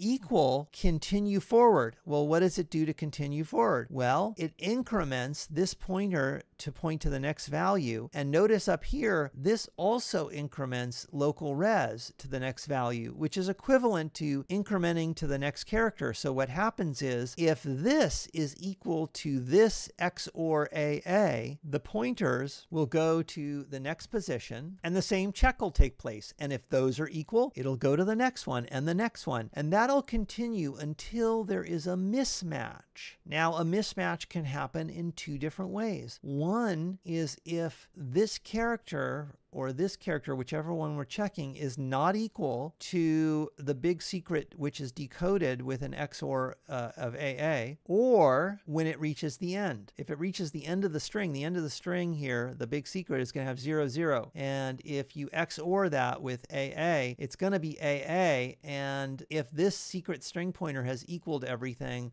it's actually not going to, it's basically going to have a value which is not AA. Basically. So if we go back to Ghidra, what happens here is this is going to loop through the string and it's going to decode every single big secret character by XORing each character with AA. So a good exercise for you to do, if you're not familiar with this, is to go through each of these characters. So start here and type in DE in the calculator, right? And then do XOR, right? And then do AA and then hit equals and you have 74. So what you can do is we can actually copy this for our decoding, right? So we can actually just copy this for a second so I can just show you what this exercise might look like if you do this. Okay, so you have the big secret, and what you can do is XOR, you want to XOR each of these with AA, right? So we could actually fill this in, and you would just go down the list here like so. Okay, and the first one is 74, so you could put a 74 there. So the next one would be C2, and you would say bitwise XOR, and you would go AA, and that would be 68. You type in 68. And if you do that for all of those, and then you go to the ASCII table, look up 74. So that's T. So we would put T. Or actually, I like to do that when we're talking C. And the next one is 68. So 68 is H. And this next one is CF XOR AA. So you say CF XOR AA, and that's going to be 65. So if we go and get 65 off the table here, that's going to be E. So we put 65 and E, and we say F5 XOR AA, and we have 5F. So that's 5F. What is 5F? So we look in the table here. 5F is an underscore, okay? And basically, you can go down the entire list here. This is actually what that for loop is doing. It's going one by one, and it's saying, okay, decode this character, and did the user enter that? And did the user enter this? And did the user enter that? And and so on and so forth.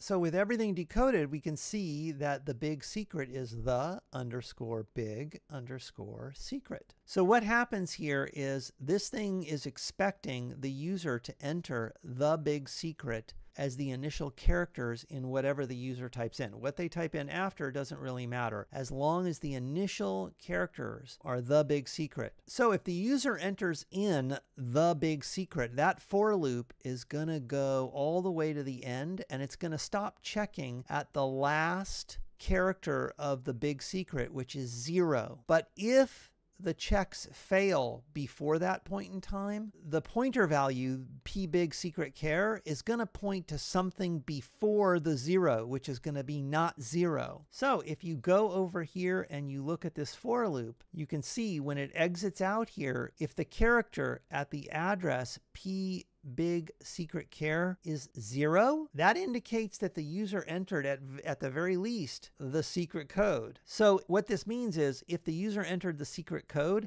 go and do all of this in here. If they didn't enter the secret code, then go and just return null to the caller. So we can actually put a comment in here by putting the cursor there, and we can say if the user at least entered the secret code, continue, because we don't know what it's going to do just yet, right? And then there's our comment right there. And then this right in here is probably going to decipher something. It looks like it's actually decoding something else, because if you look here, there's another for loop, and it's actually decoding something. So we're not going to get into that, because I'm going to tell you right now, it's kind of decoding a similar string, and that's the answer that gets displayed. And the reason why it's encoded is so you can't just look at the raw binary file and see the string, right? So basically what I can do is I can just put a comment in here, and you can look at that yourself if you want to. It's kind of the same thing as what we just went through. So I'm going to say decode the secret and return it to the caller. So that's just a little comment that I'm going to put in there, and that's what goes on right here. So basically what this function is doing is it's checking what the user entered. If the user entered at least the secret code, they can enter more, but they have to at least have the secret code in the start of it. If they entered at least the secret code, this thing will return with a decoded string, which is like the special code. If it doesn't, it'll just return null. So let's try entering in the secret code here. So we will enter in gidraRun.bat, and then we'll type in the secret code. So obviously I entered it wrong. So what is it? It's the big secret. Okay. The big secret. The big secret. The big secret. Oh, I'm sorry. Okay. gidraRun.bat. The big secret. Hey, there's a little flag, right? Okay. So anyway, that part right here, this part right here is being decoded right in here, especially like right here. So it's going through that, and it's decoding it. It's another thing which is XORed with AA. So it's stored in memory, and it's being actually decoded and then returned to the caller. All right, so if we go back now to the caller of this function, so I'm just going to go back. What happens is if we return a pointer which is null, okay, that means the right code wasn't entered, and we already know what happens there. No code was found, there are no more features in this program, etc. We know that. But if this returns non-null, it'll go to this else statement, and it ends up displaying some things you may now access special features, right? So it ends up displaying the return value, and we can actually see that. So the return value is code result pointer. And if we actually go and right click on code result pointer and we type in secondary highlight, we can see that it is output to the terminal right here, and then it outputs to the terminal. You may now access special features, and if we go over here, we can see that's exactly what happened. Here's the code, and here is that you can now access special features. Okay, so you can see here, this is the case, the failure case where the code is not entered correctly. And you can see this local 54 equals FFFFFF. And then you can see here in the success case, there's this local 34 equals 0. Let's go through those really quickly. It's going to give us a little dip into the disassembly side of things here. So let's take the failure case. The failure case, FFFFF, is similar to -1. It's just a different representation of -1, assuming that the destination location is 32 bits. This is basically 8 Fs, which if we go to our little sort of mini whiteboard here. So if we go here and we type in 1, 2, 3, 4, 5, 6, 7, 8, that's actually 4 bytes, right? 4 bytes is 32 bits, okay? And 32 bits is a D word. In disassembly lingo, it's at least when you're disassembling sort of Intel architecture, binaries, PE executables, when we refer to a D word. So let's go through that really quickly. Byte is 8 bits. And here's an example of a byte, you know, AA. We saw that, you know, that was our little decoding XOR value, that our little key value. Word is 16 bits, and an example of a word might be 1, 2, 3, 4, for example. A D word is 32 bits, and that's going to be like the example we saw up there, which is FF, FF, FF, FF, or another example, 1, 2, 3, 4, 5, 6, 7, 8. Okay. A quad word is 64 bits, and that's basically just going to be double this. So we're talking a 64-bit value, and those get quite large. Okay. And so the implication here is that local 54, and if we actually go and hover over this, you can see it says undefined double word length 4. So this is a 4-byte value. So you can see if we highlight this line here, okay, it highlights this line. So let's go up here and just highlight any other line, okay? And now I'm going to go back down to this, and you can see it highlights this line right here. Now, if I go and push the middle mouse button over local 54, you'll see it'll highlight other local 54s in the context. That's kind of a nifty little feature. And what's happening here is you notice there's this nomenclature here that says D word pointer, and it has RBP plus local 54. Now, I would suggest that getting into disassembly and assembly language would be just an entire sort of video in and of itself. And there's probably plenty of those out there. I might do one. I don't know if you guys would be interested in deep diving more into this, but where I would kind of start with this is probably trying to explain a little bit about a CPU and the various registers. Now, many of you probably already know about this, but for those of you that don't, just really quickly, a CPU has many registers like RAX and RBX and RCX and RDX and RBP, for example. And these are all different registers. And depending on the model of CPU you have and what era of CPU, like in the 2000s or in the 1990s, the register names might be different, and they might have different sizes. When we talk about RAX, we're talking about 64-bit value registers. So these values, these registers on a 64-bit CPU can hold values that are that large. But you can also represent 32-bit values in a 64-bit register, and that's done all the time. And you can also have ways of referring to portions of a particular register. So if you refer to EAX, you're referring to a 32-bit portion of the RAX register. And there used to be a time when you had only 32-bit CPUs where the EAX register was kind of looked at as the big one, like, oh, that's a bigger value. It can hold 32 bits. And as things progressed forward, we now have RAX, which is the 64-bit register, and it's made up in part by the old EAX register, which is half of that 64 bits. Because as they moved forward, they kind of just doubled things and came up with new names for the new things while retaining backward compatibility with the old names. And they also did that when they went from 16-bit to 32-bit. So if you notice here, you have this FFFF equals local 54. And what that's doing here is it's storing in RBP plus local 54, it's storing this value FFFF. So local 54 is basically a stack location, and we're not going to get into the deep details of that right now. But actually what it's doing here is it's doing a little bit of math here to calculate the location on the stack where it's going to store this value, which is -1. And even though that looks like FFFFFF, if you look at it as a 32-bit value, it's viewed as -1. Now, if we go to our little calculator here and we go to, let's go to quad word, let's clear everything and put in FFFF, FFFF, and you can see that it's also equal to 4 billion, etc., etc., etc., right? But if we go and change the magnitude to D word, and then we type in FFFF, FFFF, you can see in decimal, when all you have is 32 bits and you have all F's in there, the high bit is set to 1, which makes the number negative. And it just so happens that FFFF, FFFF in a 32-bit value is viewed as -1. And you can still store that in a 64-bit value, but if the understanding is that you're only going to look at the 32 bits of the big 64-bit value, then the computer can look at that or view that, depending on the context and what operations are being performed, it can look at that as -1. And this sounds kind of like involved in stuff right now because this is not a step-by-step tutorial on the CPU or its registers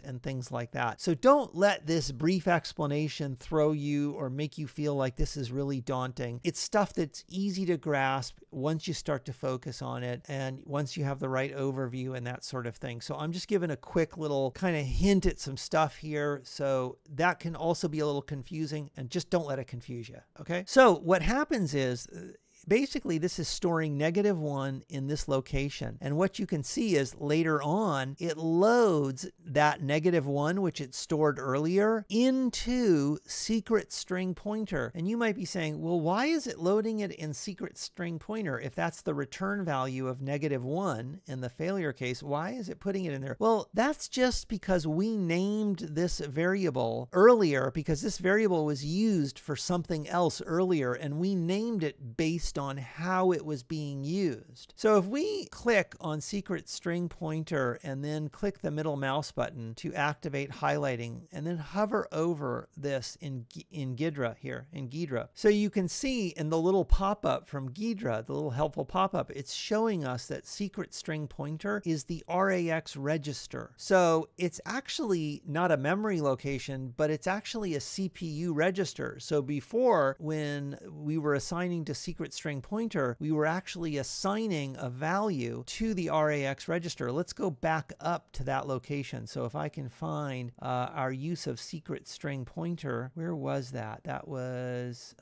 right up in here somewhere, I believe. Yeah, let me actually unhighlight that, and then we're going to go here. Actually, let me remove a secondary highlight. Let's remove that highlight, and then let's click on secret string pointer, and let's actually add a secondary highlight to that. So now we have this highlighted here, and this is the one where we were calling CStir, and we were assigning that pointer to secret string pointer, which we were passing to this function here called get the code. So what's actually going on here, if you look at this call, if we highlight this line and we go and look what it highlights over in the disassembly window, you can see it's actually making a call to a function called basic string : CStir. Now that shouldn't surprise us, but one thing you should know about the calling convention with a 64-bit program like this in the Windows environment is that when you call a function like this, the return value, if there is any return value from this function, which there is,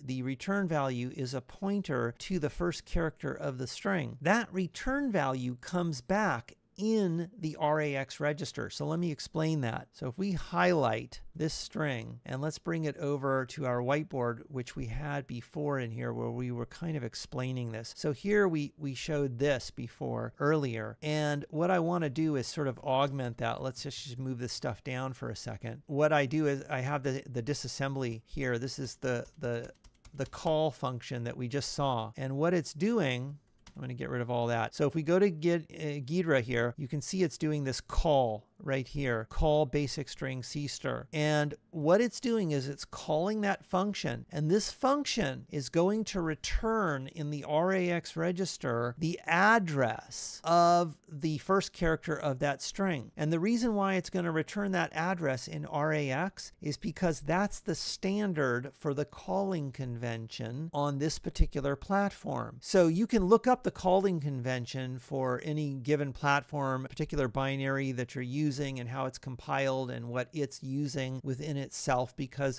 there's nothing about a CPU that says, well, you know, you have to return the return value in RAX. The topic of calling conventions can be quite involved. This insert is not going to discuss all aspects of all calling conventions, of course. Since in this video we are focused on a 64-bit Windows PE executable, let's kind of discuss some fundamentals around x64 calling conventions for both Windows and Linux. On both Windows and Linux, the RAX register, which is a 64-bit register, is used to return values that are 64 bits or less. On both 64-bit Windows and Linux, that's enough to hold a pointer value, so a return value that is a pointer can be returned in the RAX register. But the RAX register can also be used to return something like an integer or something even as simple as a character value. When code within a 64-bit Windows or Linux application calls another function within that application, the initial arguments go into registers. On Windows, these initial registers would be RCX, RDX, R8, and R9. On Linux, they would be RDI, RSI, RDX, RCX, R8, and R9. For cases beyond those initial arguments to a function, the respective calling convention for the situation specifies how additional arguments are handled. Keep in mind that we're talking about the same processor here, right? So given any Intel or AMD processor, you're going to have these same registers, but notice how the operating systems use them differently. That's just simply to highlight that given any one CPU and the registers it has, there's nothing to really dictate that any one operating system must use those registers in a particular way. Regardless of the differences between these two cases, it's helpful to know that a 64-bit or less integer is returned in RAX.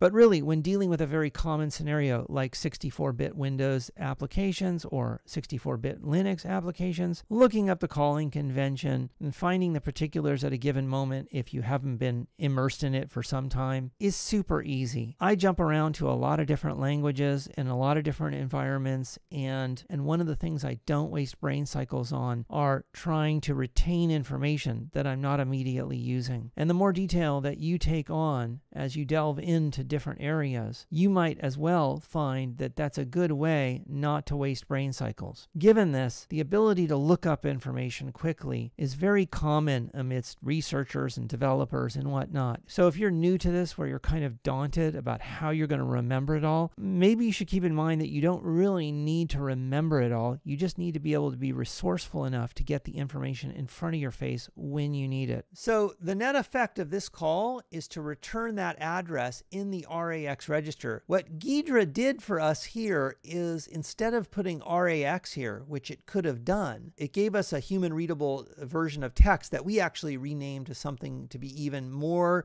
relevant to what we were analyzing. We named it secret string pointer. But the reality is, if you go over here to the disassembly, secret string pointer is really, if I highlight this and hover, you can see over in the hover window here, secret string pointer is actually RAX, which is the RAX register. Going back down to the end of the function here, let's actually name this variable here. Let's call this return value, or let's call it exit code in failing case. All right, and then this one is the exit code in success case. They just happen to use different locations given the different contexts in which these occur. But both of them end up in the RAX register. So we're going to follow that right now. So if we go here, you can see that FFF is being loaded into EBP, exit code in failing case. And then some stuff executes here to clean up some of the strings that were used. And after all that cleanup occurs, it then takes the value that was stored way up here and it loads it into secret string pointer. Well, secret string pointer is really RAX. So for right now, since we're finished with the earlier analysis where we wanted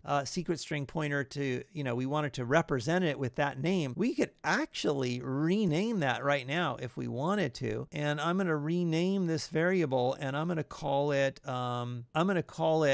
RAX value. Okay. And when we do that, it's now called RAX value. You can tell it's been renamed here as well. All right. And what is happening, let's go to this case here. So we go here and now it loads that -1 into the RAX register. And then it jumps to this label here. So let's highlight this label by pressing the middle mouse button and scroll down. And if you see, it jumps down here. And this is the code that's going to clean up a bunch of stuff and exit. So let's hit L to change this label and let's call this exit func. And now it's called exit func. So if we go back to what was calling that, let's go back. Well, here, let's go from here. So let's highlight this again. This EBP exit code failing case gets loaded with -1, the FFF value. And you can see the binary of that right here. And then let's do middle mouse button on this. And we can see that gets loaded right back up into the RAX register right here. And then this thing jumps to a label called exit func. So basically this loads RAX with -1, and then it jumps down here to exit func. Exit func will take the value, which is in RAX, and it will store it in RDI. Now it seems to be doing that temporarily because it needs to use RAX to do some things in here, and it doesn't want to wipe out what value is in there because that value needs to return to the caller. So it's saving that temporarily in the RDI register, which is another 64-bit register. So if we go over here to these registers, there is RDI and RSI, and we can go in, there's a whole lot. There's flags register and a lot of things we could talk about there. So it's putting the RAX value, and actually we could actually make this label even clearer. We could actually just say RAX. Let's just call this RAX value. Okay. And it's loading that into the RDI register. And then it's going to load that right back from RDI back into RAX. And then RAX isn't touched anymore. And this just kind of comes down here and it returns to the caller. And so that's how the exit code gets back to the caller in that failing case. If we go to the successful case, we can see here that it sets this thing exit code in success case. It sets it to 0. Well, let's highlight that. That's a location on the stack. So you can see it shows you the stack location and it's loading a 0 in that location. And you can see here's the same zeros. We had FFF before, but in this case, it's all zeros. Let's do middle mouse button on this and we can kind of see a similar pattern. It's cleaning up some strings. And after it cleans up those strings, it comes down here and it's going to load that 0, which it had stored in the stack location, right into the RAX register. And notice here, it does not have to go and jump to exit function because exit function happens to be the next one right after this. That's very common when you're looking at assembly language. If we go back up here, here's that failing case, and it doesn't want to run all this code for the success case. So you'll see it jump over all of this code here down to here. But the success case doesn't have to jump over anything because it just occurs right before the naturally succeeding exit function code. So it just flows naturally right into that code. And that's not an uncommon thing. It's loading that 0 into the RAX register, and then it does the same processing. This is actually going to save that value in RDI, and then it's going to do some stuff to clean up, and then it's going to load that back up into RAX, and then it returns 0 to the caller. And by the way, if we go here and we type in like demo app, and I type in door.bat, and now when we type in wrong code and I ask PowerShell what was the last exit code, you can see it's -1. If I go here and say door.bat, okay, and I think it is the big secret. and I hit enter, it's success. And if we look at the last exit code in the success case, it's 0. That's our analysis from disassembling stuff. If we go over to look at the original code, when it's failing, it returns -1, and when it is successful, it returns 0. So basically, what we've been able to do by using Ghidra is we've been able to kind of understand what that source code might look like. And Ghidra actually, in its decompiler, actually gave us a lot of help in doing that. Ghidra is far more advanced than what it used to be like in the older days, if you go back a couple decades. In the older times, disassemblers and reverse engineering, you didn't get decompiling at all whatsoever. You literally had to go through the assembly and start picking that apart and using labels and all the same kind of things we did with the decompiled code, but you didn't get the decompiled code, so you had to really do a lot of work. So now with decompiling, which is a great luxury that's available in a tool like Ghidra today, you get all these advantages because you can kind of look at much easier code to interpret, as convoluted as it might look. Trust me, it's very luxurious. You're getting a lot of stuff that's giving you stuff that if you go back like a decade or two or something like that, you don't have those luxuries in the reverse engineering tools of yesterday. Okay, so that was a quick overview of reversing by kind of focusing on the decompile window here in Ghidra. Now the next thing is I want to go to where these binaries are, and actually no, first what I want to do is exit Ghidra here. So let's actually save our information. Let's close this project. So here's where the debug version is. This is the one that we just were working with, and here's the release version. So I want to take these and cut these, and then I want to move them up here, and let's just call this moved apps, or app, right? So we'll just move the app up here.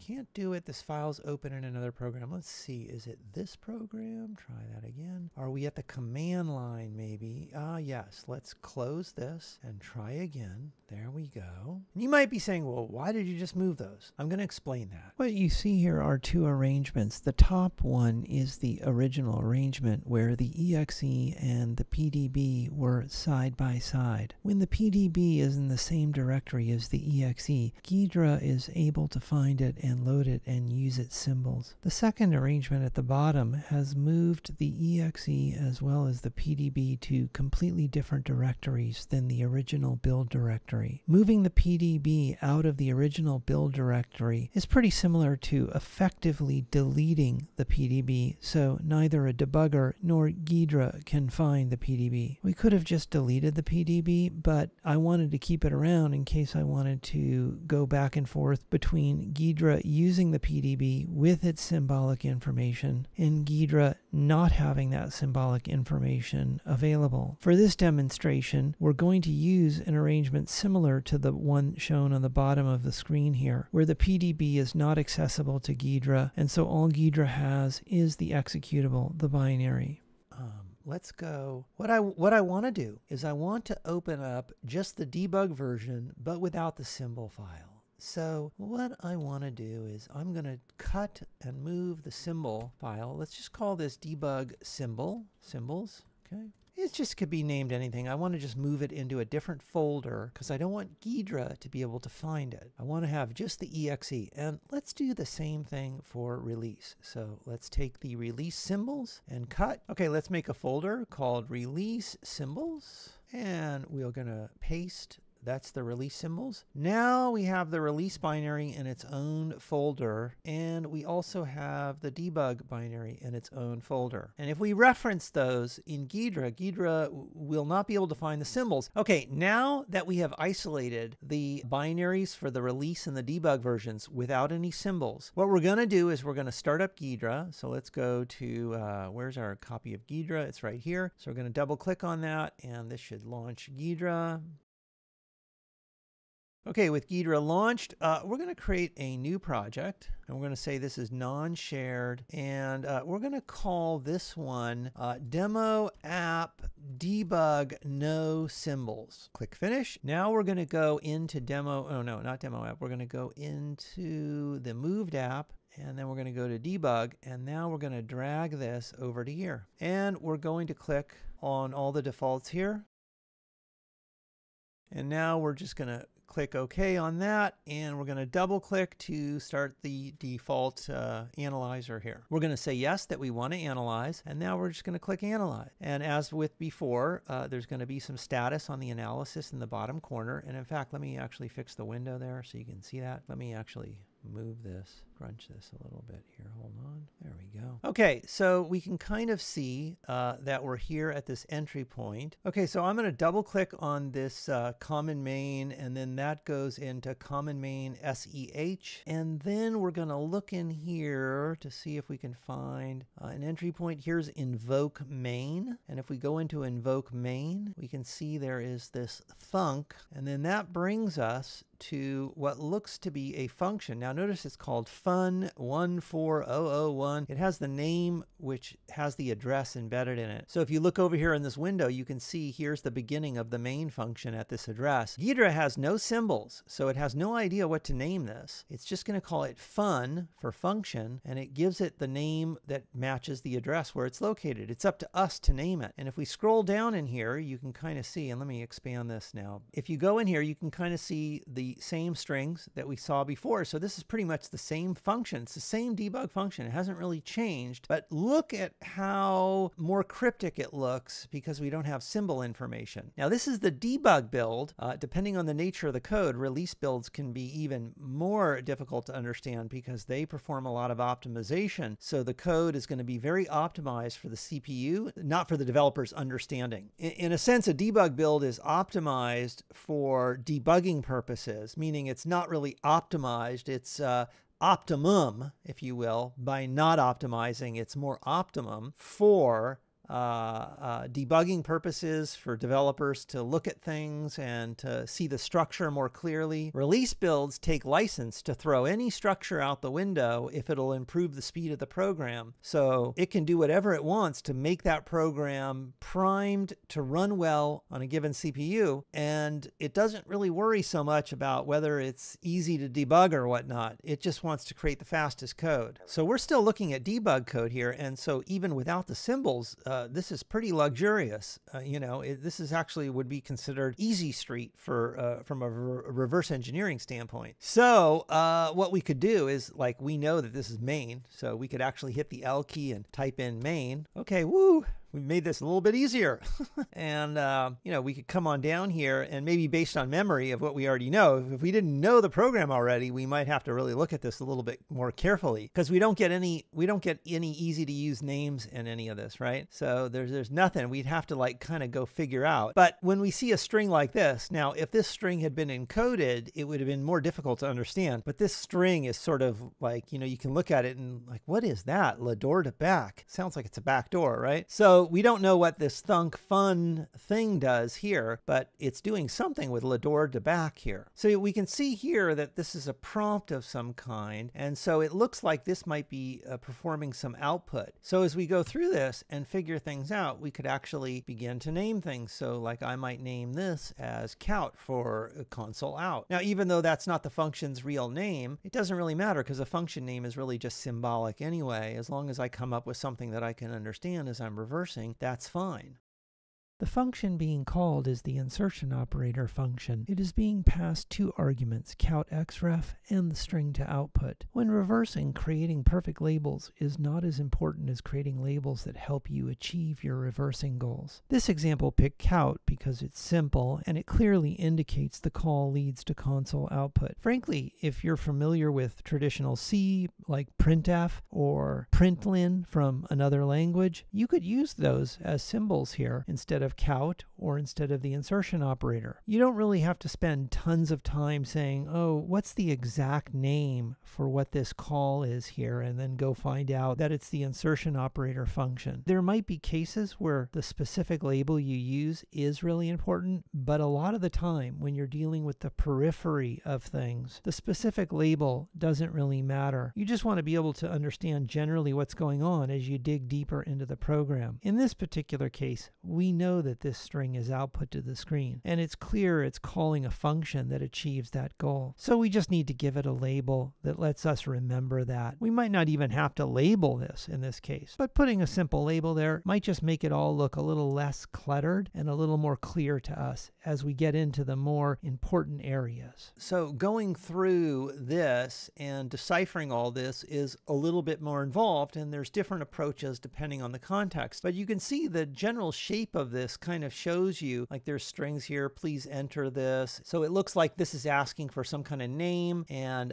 if you enter in the name, it goes into this LD0. It appears, this local LD0. It seems like this is actually calling some function with a string gidraRun.bat and that, so maybe it's like comparing, and you'd have to go in and start picking this stuff apart, and it can get quite involved depending on the context. But as we can see, there's still some very good structure here, and with this kind of simple program, I'm not sure how bad it will be with release code without the symbols, but why don't we go look at the release binary and just take a quick peek and see what it looks like. So let's actually take a copy of debug with symbols, and then let's get the symbols and do a copy from there into here, and then let's create release with symbols, and let's put release with symbols here. So that's the release one. Let's get the symbols. And actually, now that we have the release with the symbols, we actually don't need these folders anymore. So I can delete that one and delete that one. So now we have just the debug alone, and then we have the debug with the symbols. And same here. Here's just the release, and here's the release with the symbols. Now we're going to start up Ghidra twice. And we are going to create a new project. And I'm going to call this debug with symbols. I'm going to go to the moved app, debug with symbols, and I'm going to put this in here and say, yep. Going to click OK. Going to double click. Yes, let's analyze, analyze.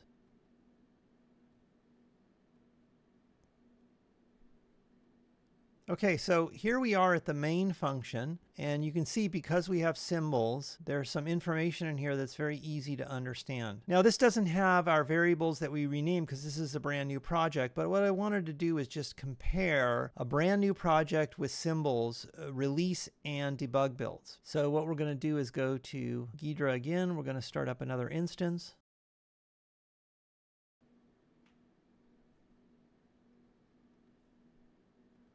And we're going to say new project, and we're going to say release with symbols, demo app, release with symbols, and we're going to go to moved app, release with symbols, bring the demo app over here. This is the release version of the demo app. Click OK, take all the defaults.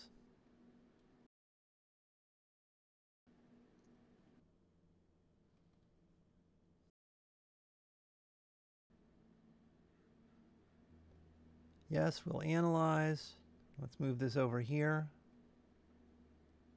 Okay, so you can see the beginning over here brought us to a really nice main function. Let's click OK on that. And this one brought us to a nice main function as well. But if we compare the release version with the debug version, now this is not particularly, this kind of code is not going to get totally different between the two, but there will be some differences. Now, if you look at this, this kind of has a structure. This is the debug version. And so if you walk through this lesson and you do this on your own and you compare the two, you'll be able to see that the release one is a little more complex to decode if you imagine that you have no knowledge of the original program, because the compiler and the linker are going to take license to go ahead and rearrange all of this in order to make it optimum for the CPU, not for debugging, not for the developer's, consideration in terms of the logical structure of the program. So we're not going to go through these, but you can kind of notice, see here, there's a bunch of stuff here going on, and it's just less, this one comes in and it kind of starts off right away, like asking, like, enter your full name and stuff. And this one has that up here, enter your full name. And then it comes down here, and here's the check. There's some check going on where it's looking for 15 here. Is something have 15? This might be inlining some C++ functionality from the library. That can be complex. So in other words, you're actually seeing functions that have been put inline by the linker that came from the C++ library. They might have been put right in here. So you're seeing stuff that's inline. And the reason why inline is optimum is that anytime a program needs to call a function or jump somewhere, a jump instruction or a call instruction, especially a call instruction where you have parameters you have to set up and then you call another function, there's a certain amount of performance impact when you have to make a call. If the CPU can avoid having to branch, avoid having to call to some other location, the code will execute faster. So what you'll notice in an optimized program is it might actually take advantage of opportunities to inline functionality from the library, as an example, or it could even be your own code gets inlined into other areas of your program. You can think of inlining as a process of taking some code you have in a function, and rather than call that function, you bring the function to the place where it's called. So instead of having to call it, you just run the function right there where it was called. So without picking this apart, offhand, there's a memory comparison taking place here. We didn't perform a direct memory comparison. My guess is it took the string class, the operator equals function, and it inlined it right here within main, because we do perform an equality check to see if the user entered ghidraRun.bat. And what this is doing, I happen to know from some past experience that the STLC class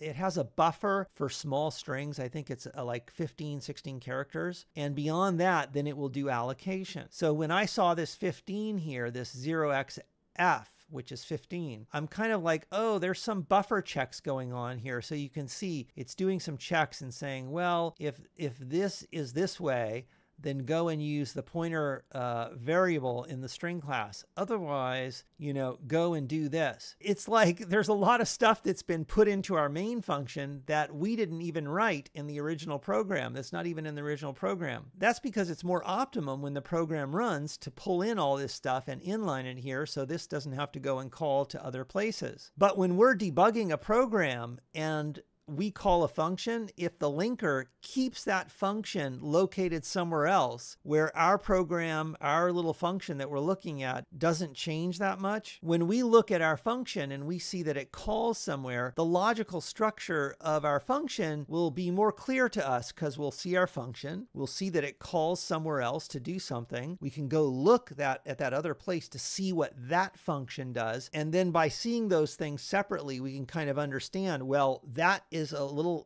function is like a black box. It does something. We know what it does. And so we don't have to really see it intermixed with our code. But when you're looking at optimized code, the compiler and the linker says, oh, the developer is compiling and linking this program, and the developer wants a release build. So the developer is not concerned with how we convolute all this. Let's just jumble it all together in a way that's really optimum for the CPU. We don't really care about keeping it all organized and stuff so that somebody debugging the program can understand its structure while they're debugging it. We really care about optimization, so let's just create some binary blob that's going to do the same thing as the logic they have in that C++ program, but let's not worry about the logical structure. So that's kind of what I was talking about earlier between debug and release builds, but this kind of accentuates it when you compare even something this simple. You can see that it's bringing in functionality from some other library and it's putting it right in the middle of the original function. So it kind of makes it a little more sort of cryptic to kind of understand and figure out.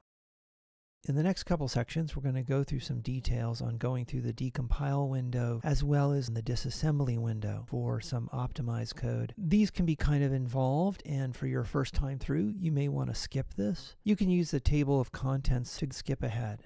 What I want to focus on is this area between getLine and this if statement. If we go over to the demo app program, we can see that here is username. It's an STL string. Here is where getLine is called to accept data from the user at the terminal and place it into the username STL string variable. If this is not equal to ghidraRun.bat, it will exit. If it is equal, it will continue on and ask, please do tell me a secret. Notice between getLine and the logic to compare against ghidraRun.bat is very simple. You got one line and then another line. Logically, this is pretty straightforward. Get input from user, check to see if it matches something. Let's quickly go over to Ghidra with the debug build. So this is the debug build. Notice there is getLine and then operator not equals. Let's go back over to the release build. Notice there's getLine all the way down here to ivar6. There is no call to operator not equal. Let's switch back to the debug build and let's look at this for a second. The user is prompted. The function getLine is called with sin and a variable local 1d0, which will hold the result of what the user types in at the terminal. This is a call to the function operator not equals, passing it the STL string that contains what the user entered and ghidraRun.bat. You can see that these three lines here closely match the logic in the original program. If we go back to the original program here, you can see this is the username string. The prompt is put out for the user to enter their name. There's a call to getLine, which ends up putting what the user enters at the terminal into this STL string username. Then the operator not equals function is called with username and ghidraRun.bat. And that's what is actually happening on this line. This is a call to operator not equal, taking an STL string and a C string and comparing the two. And if the two are not equal, it'll execute this code. Otherwise, it'll continue on here. If we go back to Ghidra debug build, we can see getLine is called, operator not equals function is called. If it is true that it is not equal, it will exit. And notice even how this structure closely matches the structure that we see here. Now let's go back to the release version of Ghidra and look, we have a call to getLine here. There's a whole mess of stuff. And then there's a check against ivar6 equals 0, which is the equality check. So basically this check right here says if what the user entered is equal to ghidraRun.bat, then go and do this. So even the ordering of the logic has changed in the release build. We see two things here. One is there's stuff that's been added here into our function. It no longer has just what we had in our original function. The compiler and the linker work together to do something here, which I'm going to explain in a second. But in addition to that, there's actually a check for equality against ghidraRun.bat, and if what the user entered is equal to ghidraRun.bat, then it goes and does all of this right here. Whereas our logic in the debug build says if it's not equal, then do this. And this closely matches the original program. If not equals, go do this. In this case, the default situation is that the code has been elongated for the sake of optimizing for speed. This has increased the size of the program in this particular area, which means this particular area will run faster than it would in the debug build. Now, you're not going to notice those speed differences by a visual appearance, but if this were highly algorithmic code, the performance impact between debug and release build can usually be noticed, and you can usually do timings between the two and notice differences. How significant those differences are going to be completely context dependent. In this particular case, even though performance is not a big deal in this particular area, the compiler and the linker don't know that. They just know they're supposed to create a release build, and so they do their best to optimize for speed. When you're reversing a release build that's been optimized for speed, you're going to see things that don't match the original program structure because the optimizations end up mixing things up or pulling things in. The compiler and the linker can take whatever liberties are needed, and there's some pretty extraordinary optimizations that can take place. This is actually a pretty straightforward optimization. What has happened here is that the compiler and the linker have worked together to inline the operator not equals function into this area of code. All this code that was added between here and here is actually the STL strings implementation for operator equal. And the compiler and the linker, with an interest in optimizing for speed, decided to put a copy of that functionality inline in the code, as you might say. By doing that, this program at this particular point doesn't have to prepare arguments or pass them on the stack or actually make a call. By avoiding those steps, everything runs a little faster. So if we go back over to the app here and we highlight string and we hit F12 and then we hit F12 on basic string, which is how string is implemented, and we look in here, we can actually find, and I'm actually going to go and I'm going to find operator not equal. You can see here there's several operator not equal. So the implementation we're looking for operator not equal is this one. It takes a basic string as the first parameter, that's the, and the next parameter is lm const lm pointer, and that's the right. This is like a C string because lm is a template parameter, and that's going to resolve to be char for the case of our C string. So you can see that operator not equals doesn't really have a big implementation, and that's because it relies on operator equal equal. So it calls operator equal equal and it just negates that result. So let's go up here and look for operator equal equal, and we're looking for one that is similar in that it should be taking a basic string and an lm pointer. Here it is right here. So you can see here's operator equal equal, and it takes a basic string and it takes the same const lm pointer right. So you have left side and right side. And then it calls left.equal, which is the STL basic strings implementation of equal. This will return true if it's equal or false if it's not equal. So we'll highlight that and hit F12. And we can see that there's a couple of different options here. So let's click on this one because this one has an LM pointer, and that's the one we're interested in. This is basically being called on the username instance. It's equivalent to saying username equal with that string.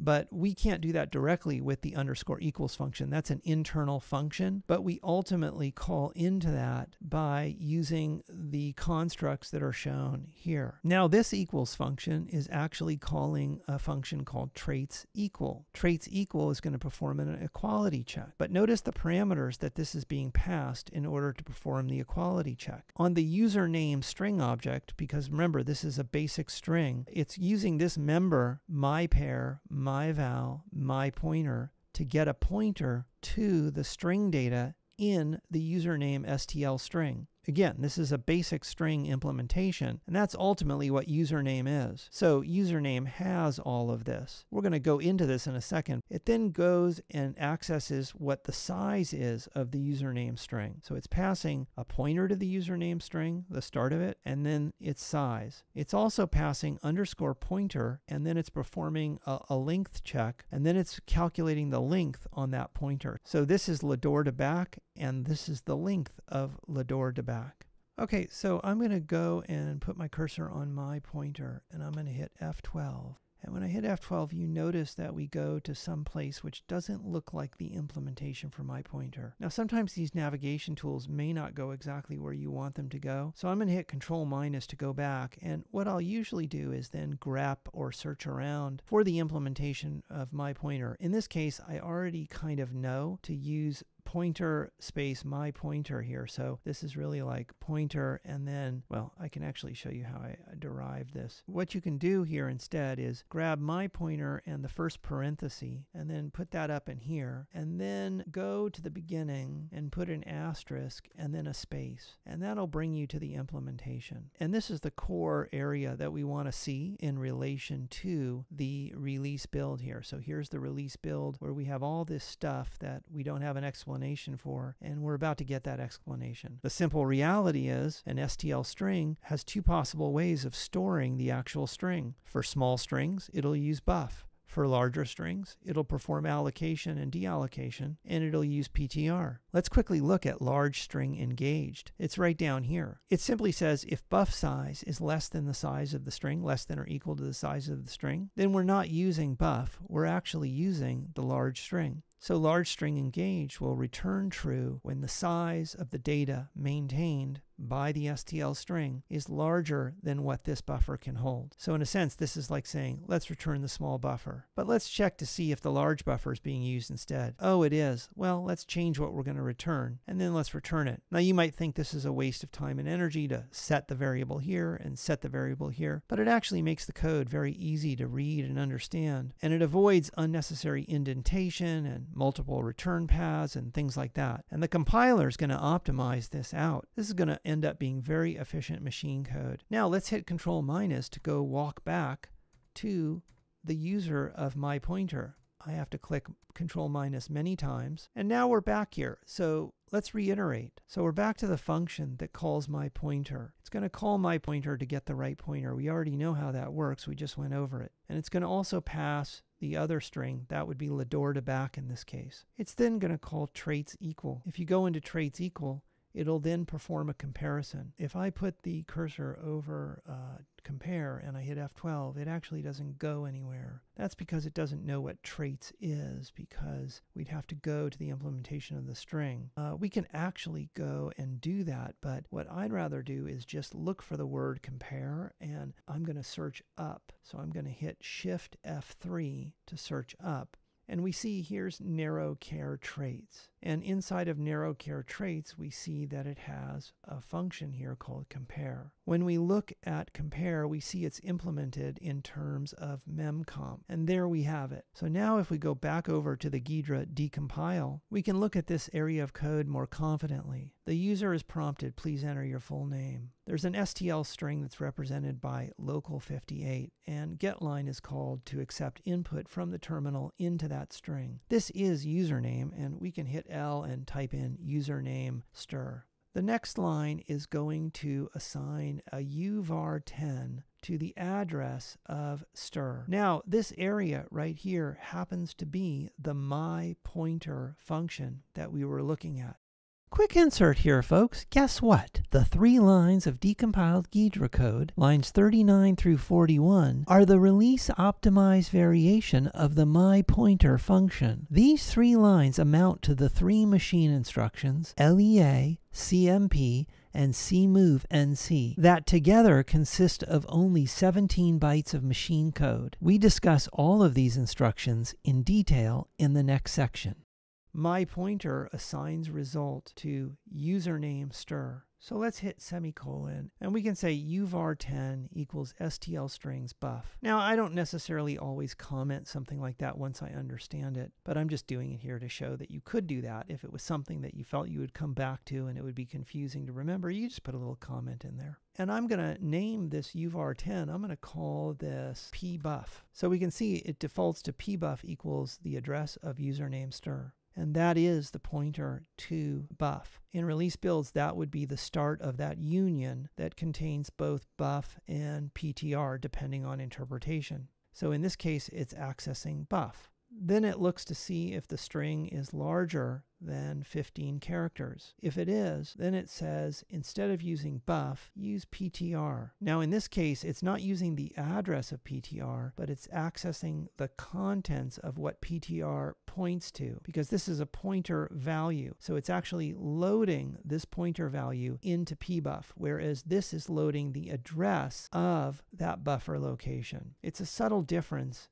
So in this case, pbuff is being assigned the address of the start of that union. So if we switch back over to where that union was, the address of the start of this union is the start of this buffer.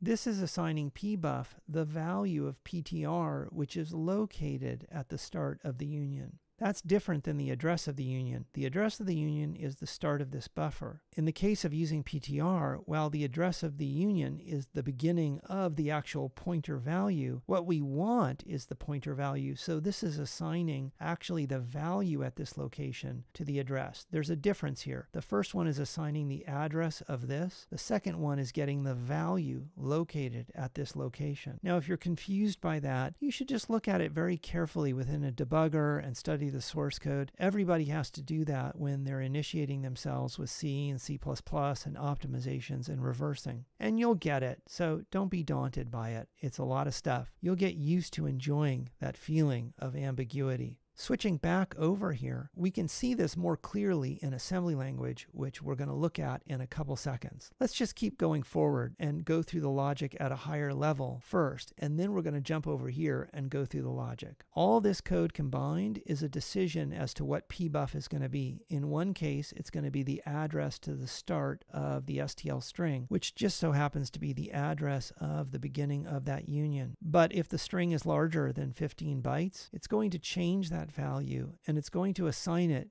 to the value PTR, which is actually located at this address. But there's a difference here. This is getting the value that's located in that address and putting it here. This is getting the address and putting it in here. You'll have to look at that over and over if you don't know these kinds of constructs. So this will come down and say if the string is 15 bytes, and that's part of the check. And you'll see the code won't move forward in the success path if the string size is not equal to 15 bytes. And if we go back over here to the STL library, you can see that check as part of traits equal.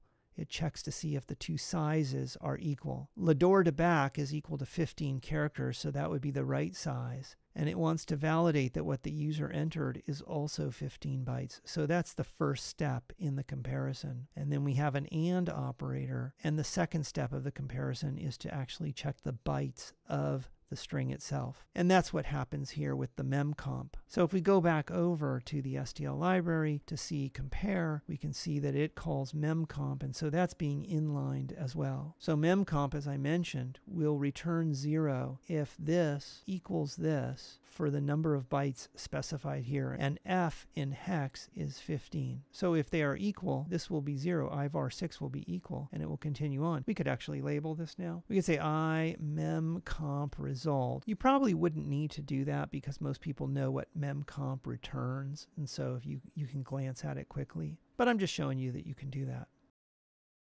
Okay, we're going to go into discussing the disassembly aspect of stuff now, and that can be kind of involved more so than the decompile window. So if you feel it's not your speed at this particular point in time, no issues at all. I recommend you go and click to advance past this section if you feel it's not for you at this time. But with that said, don't be daunted by it if you have no idea what's going on and you're curious about it. Sit through it and see what you can pick up. Now, before we begin disassembly, what I want to do is go over to the program, and let's put a breakpoint right here on line 34. Now you want to be in the release build, and then you're going to hit F5 or you're going to start debugging. You're going to type in gidraRun.bat. And the breakpoint should get hit right after you enter gidraRun.bat. Right click here on the line and choose go to disassembly. Right click and choose show code bytes, and right click and say show line numbers. We're going to come back here, but I just wanted to set this up first. Let's go back to Ghidra. Let's start here after getLine and look at this in the disassembly. So we'll move this over. So we're going to be focusing on that section of inline code from the STL string. Let's start right after getLine, where we have pbuff equals the address of username stir. Okay, well, the first thing you'll notice here is there's an instruction called LEA, which is load effective address. So what a load effective address does is it loads this address, which is calculated here, into whatever is specified here. So let's go back over to the raw disassembly, and you can see LEA RCX username. What this means is load effective address of this address into this register. So when you see brackets with a symbol or a number in here, usually it means to get the contents of the value that is pointed to by whatever is in the brackets. But in this case, when you have LEA, it means calculate the address and put it into RCX. So just keep that in mind. You'll see brackets used in a couple different ways there in assembly language. And the one we're looking at is the one that's used by load effective address, which is to take the value that's in here, calculate its address, and put that address into RCX. Now let's go back over to Ghidra. Now you'll notice Ghidra does not show RCX here, but it instead shows this argc value. Let's hit enter on that. We can see that argc is a symbol that's meant to indicate the ECX register. The reason why that's the case is that the first use of RCX in this function was its use as a parameter to this function for argc. Remember the calling convention discussion that we went through, where on this platform the RCX register is the first register that's used for the first parameter. The RDX register is used for the next parameter. That means argc was passed in RCX and argv was passed in RDX. And you can see that here. It's showing you that argc is a symbol for ECX register, and argv is a symbol for RDX. Since these common registers like EAX, ECX, RDX, and so forth can be used for many different purposes within a single function, the initial symbol that Ghidra assigns to a register is not always applicable for later points within the same function. So let's hit the Alt and back arrow to go back to its use where we're looking at it for this pbuff case, right? So we're at the pbuff case, which has this LEA instruction. So as you can see, a binary can use the same CPU register for different variables or purposes throughout the life of a function. Ghidra will assign a variable to a register given how that register is first used within a function. We can see that Ghidra assigned the first function argument argc to the lower 32 bits of the RAX register, usually referred to as the ECX register. While the name argc makes sense for ECX at that earlier time in the function, it may not make sense for later points within the same function, such as the case with the LEA instruction we're focused on now. Ghidra therefore allows us to rename a register as desired. Generally, there are two approaches to renaming a register. One which changes an existing name that you have the cursor on, and a likely more nuanced and better approach which changes the register's name at a certain point in the function until it is changed once again at a later point in the same function. In this tutorial, we are using the simpler, less nuanced approach, but let's quickly go over both so you can use whichever you prefer. After you become more familiar with Ghidra, you will likely want to use the more nuanced approach, but in any given situation, you should use simply whatever works best. We can see here that pbuff is assigned the short 16-character buffer located at the start of the string. So if we go to the LEA instruction over here, we can see that this line is related to this line here. This is loading the effective address of RSP plus 20, which is offset 0 of the string. However, we can see the name of the variable here is argc. As we pointed out, that's argc because upon entry to the function, the RCX register contained argc. So Ghidra appropriately let us know that argc was the ECX register, which is the lower 32 bits of the RCX register. Let's go back. So we want to rename this so it makes sense at this point in the function. So I'll click to put the cursor on argc, and I'll press the L key. I'll hit enter to rename the function variable, and I'll just call this RAX value. Now you'll notice it renamed this as RAX value, but notice up here this was renamed to RAX value, and in fact if I hit enter on this, you can see the parameter that's passed to the function has also been renamed to RAX value. Let's go back. Now if your goal is just to focus on an area of code here, quickly renaming like that is not a problem. Sometimes you might just be working quickly and want to do something. Other times you might be wanting to create a more formal disassembly listing of something, and in that particular case you might want to use a little bit more of a nuanced approach. So if I press Control Z, it will undo my rename, and you can see it changes the name of this back. If I do redo, which is Control Shift Z, it'll redo my changes. So by pressing Control Z, I can undo my rename, and Control Shift Z will redo the rename. This might be an approach you can use to examine what the effects are of your rename. Let's undo this rename and use the more nuanced approach. Control Z, and it's undone. So we'll put the cursor on argc, we'll right click, and we'll go down here to references, and we'll notice there's a thing here called create register reference. Let's click on that. Notice how it changed this variable name, which is really the RCX register, to a name called local RCX 120. It has effectively created a new variable which references the RCX register. Notice up here that this reference to argc is still in place, and if we click enter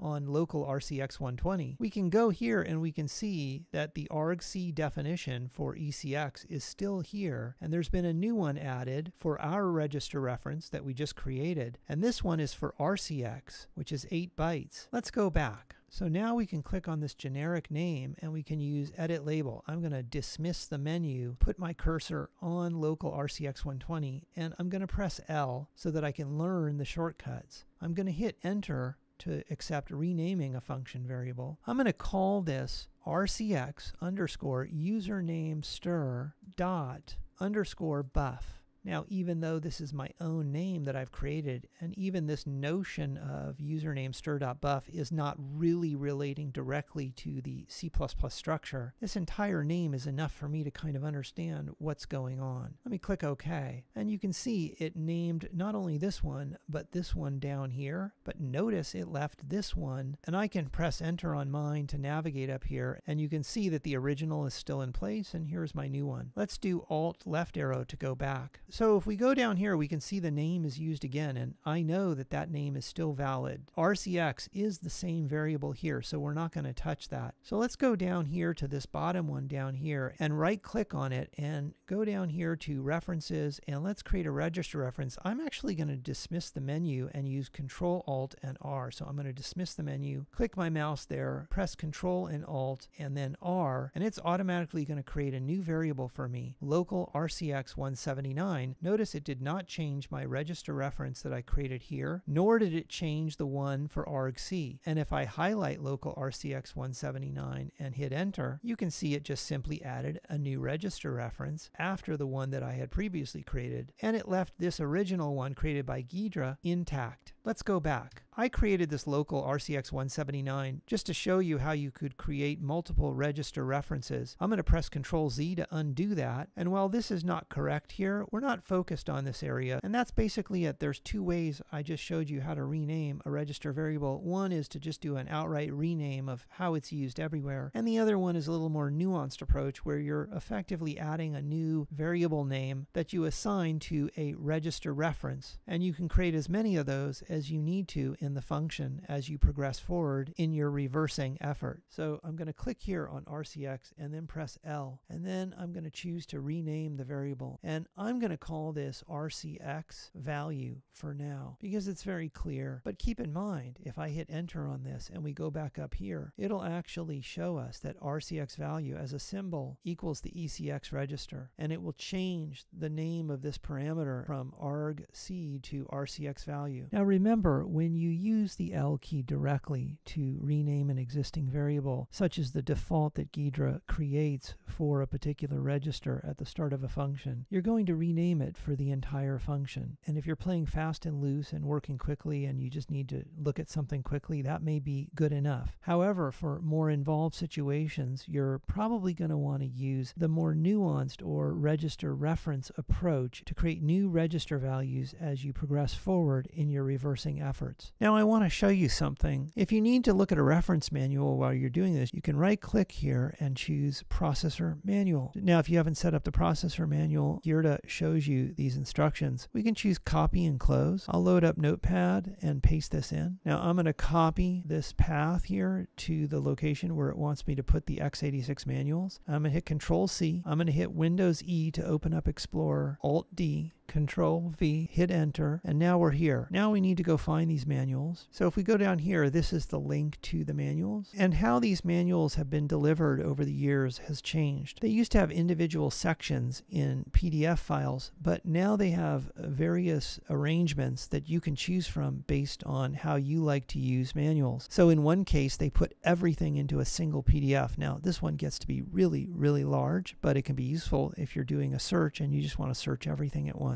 Then down here, there's another one here. This is the 4-volume set. It's the same thing as this single volume set, except it's broken down into these 4. And if we go down here, you can see there's a 10-volume set right here where you have 10 different PDFs. Let's go back up here. Let's go back over to the Notepad, copy and paste. You can see it's asking for this manual based on our right click. It wants to find manual 2 that contains 2A, 2B, 2C, and 2D. Let's go back over to the Intel website, and you can see here's one that matches 2A, 2B, 2C, and 2D. So Ghidra is apparently relying on using these particular manuals. I don't know if it will require all these manuals, but let's download all of these as a set and put them in the same folder. So here are the downloads. I'm going to take them and I'm going to cut them. And then I'm going to go over to that Explorer window that I prepared before, and I'm going to hit Control V to paste. Now all the manuals are here. We can close this window, close the Intel browser thing, close Bing, close the copy paste, right click in Ghidra, choose Processor Manual, and voila. Now it doesn't really go to the exact spot, but I can show you a trick here that can help you find it. You just scroll around and find one of these instructions. Notice there's an EM quad here. I think that's an EM quad, that big dash. Copy that dash and then do Control F and put the dash up here in the search window. Get rid of any characters just so you have the one dash right there. Now that you have that one dash, put in LEA and it should bring us to the section. We can either click here in the contents or it would find this right here. So you can actually read about load effective address right here. This instruction goes way back to earlier processors. A lot of these instructions do. If you're really interested in assembly language and CPU instructions, if you learn to navigate all of these manuals and just knowing how to download these and find that instruction and kind of see what's what is very convenient. Okay, so let's actually close this. So RSP plus 20 is the location of username stir. So what Ghidra is showing us is that the processor is taking the effective address for RSP plus 20, which is username stir, and it's putting that into the RCX register. So the RCX register is a pointer to the start of username stir, which is pointing to the start of username. And we can see that happens here. This is loading RCX with the address of username. And what we're going to do is go to the next instruction here. So the next instruction is CMP, which is compare. So we know that this one put an address into RCX value. The address was the start of username string, or username in the source code. And we can see from this that username is actually located on the stack at RSP plus 20. Just know that username is located somewhere and its address has been put into the RCX register. So the next line here is actually going to do a comparison between one value as expressed here and another value as expressed here. So I'm actually going to do a right click, choose processor manual again, and I am going to do CMP, and I still have the little dash on here, and we're going to click on CMP. That's compare two operands. Now a comparison operation is actually a subtraction operation that doesn't affect the values of anything that's being subtracted. It's a subtraction that takes place in order to change CPU state, so subsequent instructions can use that state to make decisions like jumping or not jumping, moving a certain value or not moving a certain value. The CPU state I'm referring to is largely held within what are known as CPU flags. Now we're not going to get deeply into this, but just think of a flag as a bit, and all the bits of all the flags are stored in the eFlags register. So the flags are all in a register, and when you perform a CMP operation or comparing operation against two operands, you're basically subtracting the first one from the second one in order to affect the bits in the eFlags register, and each bit has a particular meaning. We're going to touch on one example in a second. Let's close this and get back to Ghidra. So on this line here, we are comparing a 64-bit value that's located at this address with the value 16. And if I highlight this entire CMP line here, you can see it's related to this line here. Well, this line is comparing the value of 15, doing a less than comparison, with the current maximum buffer size stored in myres. So if we switch over to our debugger, which is running here, we can actually highlight username and we can go to Quick Watch, okay? And when you go to Quick Watch, this thing shows you what the size is, right? Lador to back 15. But let's go to Raw View. If you go into Raw View, you can open these up and you can find myres. Here's myres. Myres is the current size of the buffer maintained by this string instance. MySize is the current length of the string making use of that buffer. There's another thing I want to show you here. Notice that this is the union that we were talking about earlier. So this is the BX, that BX union. Here is buff, the actual buffer that is 16 bytes long. And this is PTR. And all these are like in a union that are pointed to by the same address. And then you'll notice that MySize and MyRes follow that. The size of BX is 16 bytes. So buff is a 16 byte buffer. That's the largest item which is in the union. PTR is a 64-bit pointer, which is 8 bytes, and 8 bytes is less than the 16 bytes for buffer. So both of these occupy the same memory location, being that they're in a union BX. Therefore, this does not add any length to the BX union. Neither does this alias. So BX is 16 bytes. If it is 16 bytes and it is located at the start of the string, it's the first item which is in the data area for the instance of the username STL string. The next item that immediately follows it is a value called mySize.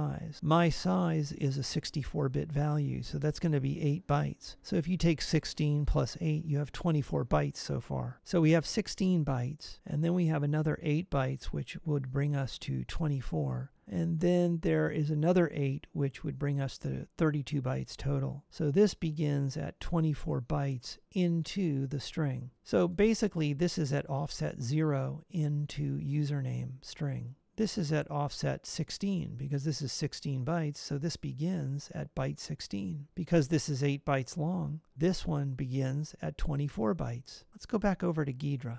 In Ghidra, we notice it's saying username 24. Well, that's 24 bytes offset into username. So it's basically saying the location of the start of username stir plus 24 bytes, get a value from that location at offset 24. That's going to be the size of the buffer currently maintained by this string. In our case, 15. 15 is the 16-byte buffer less 1 byte for the null terminator. It's going to take that 64-bit value and it's going to subtract from it the value 16 in decimal, which is 10 in hex. Now what that's going to do is it's going to affect a bunch of different flags. The subtraction that the comparison performs behind the scenes won't affect this value. It obviously won't affect this constant value there. What it will affect is the eFlags register, and it will affect certain flags. Now the flag that we're interested in here is the carry flag. If you take a number and subtract a larger number from that initial number, you will cause the carry flag to be set. Here are 3 examples. 10 minus 1 equals 9, which is 64-bit, all zeros with a 9, no carry flag set, and in processor instructions you might see that referred to as NC. The next example is 10 minus 10, which is 0. The carry flag would not be set, and again that might be referred to as NC, or no carry. 10 minus 11 is -1, and that causes an integer overflow or underflow, depending on how you look at it, and the carry flag would be set in this case, and that's referred to sometimes as CY for carry. So you have no carry NC and carry CY. So when the CMP instruction executes, it's performing the subtraction and it's adjusting the flags accordingly. Once those flags are set from the CMP instruction, subsequent instructions can do things based on the settings of various flags, as you're about to see.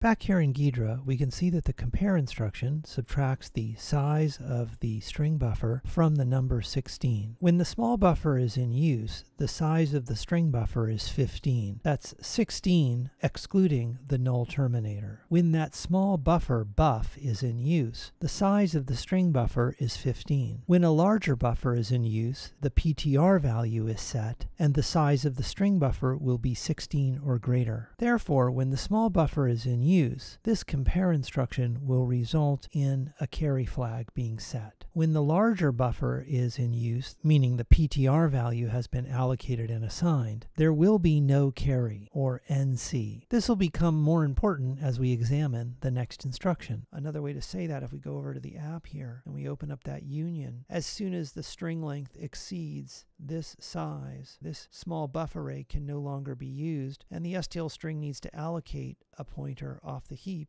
and set it to this PTR value, both within the same union there. So this particular comparison against the STL string length is basically going to have no carry flag set if PTR is being used. But if PTR is not used and buff is being used, the carry flag will be set. Let's go down to the next line here. The next line is CMove NC. Well, let's right click and do processor manual. CMove CC is conditional move, and the last 2 characters denote the kind of conditional move that's being performed. So if we go back over here, the kind of conditional move that's being performed is NC, which is no carry. Let's look at NC in here. NC is no carry, so let me find that.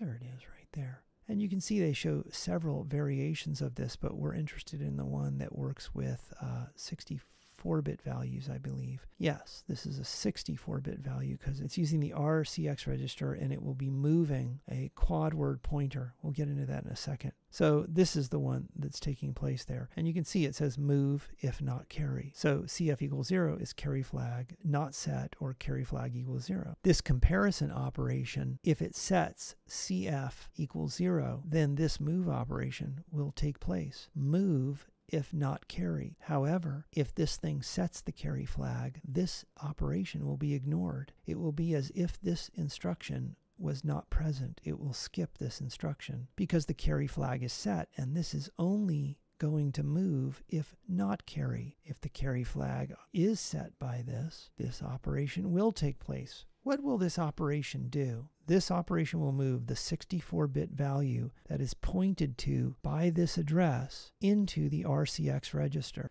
Well, we know that RSP plus 20 is username stir. And we know that that union is the first thing which is located at that address. So this is loading in the 64-bit value which is located at the start of username stir. That value is the PTR value, or the first 8 bytes of this union. Whenever those first 8 bytes are referenced, it's usually this underscore PTR value. This is checking to see if the size of the string buffer held in my res is 16 or more bytes. And if it is 16 or more bytes, there will be no carry flag set by this comparison. And if no carry flag is set, this will move the PTR value into the RCX register, overwriting the value that was put into the register here. So a point of clarification, this username stir 24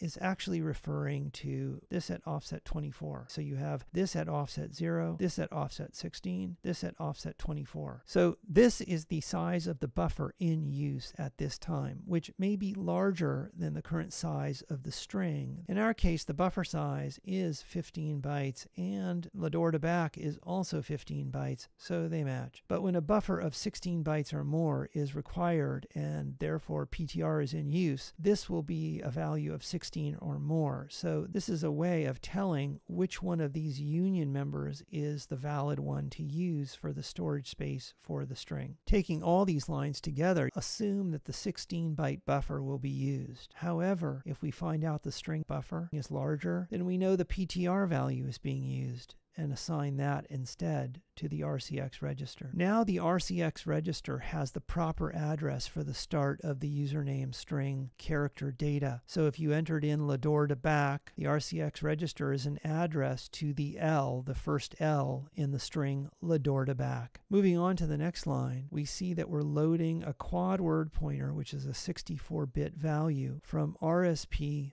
plus username stir 16. We know that the offset to username at 16 bytes is just past that small buffer. If we go over here, we can see just past that small buffer. So here's the small buffer, and that's the BX union. And that BX union right after that is my size. My res is the current size of the PTR buffer. If this string is larger than this buffer where the PTR value is being used, my res will represent the allocation size for PTR. My size will be how much of that buffer is being used, the current string size. This username stir 16 is kind of like saying username stir plus 16, as in plus 16 bytes. Well, we know that the union is 16 bytes, so plus 16 bytes is going to be the start of my size, which is a 64-bit value that represents the current size of the string. Our string ghidraRun.bat fits into the small buffer. It does not require use of PTR. To be very clear, myRes can be different from mySize.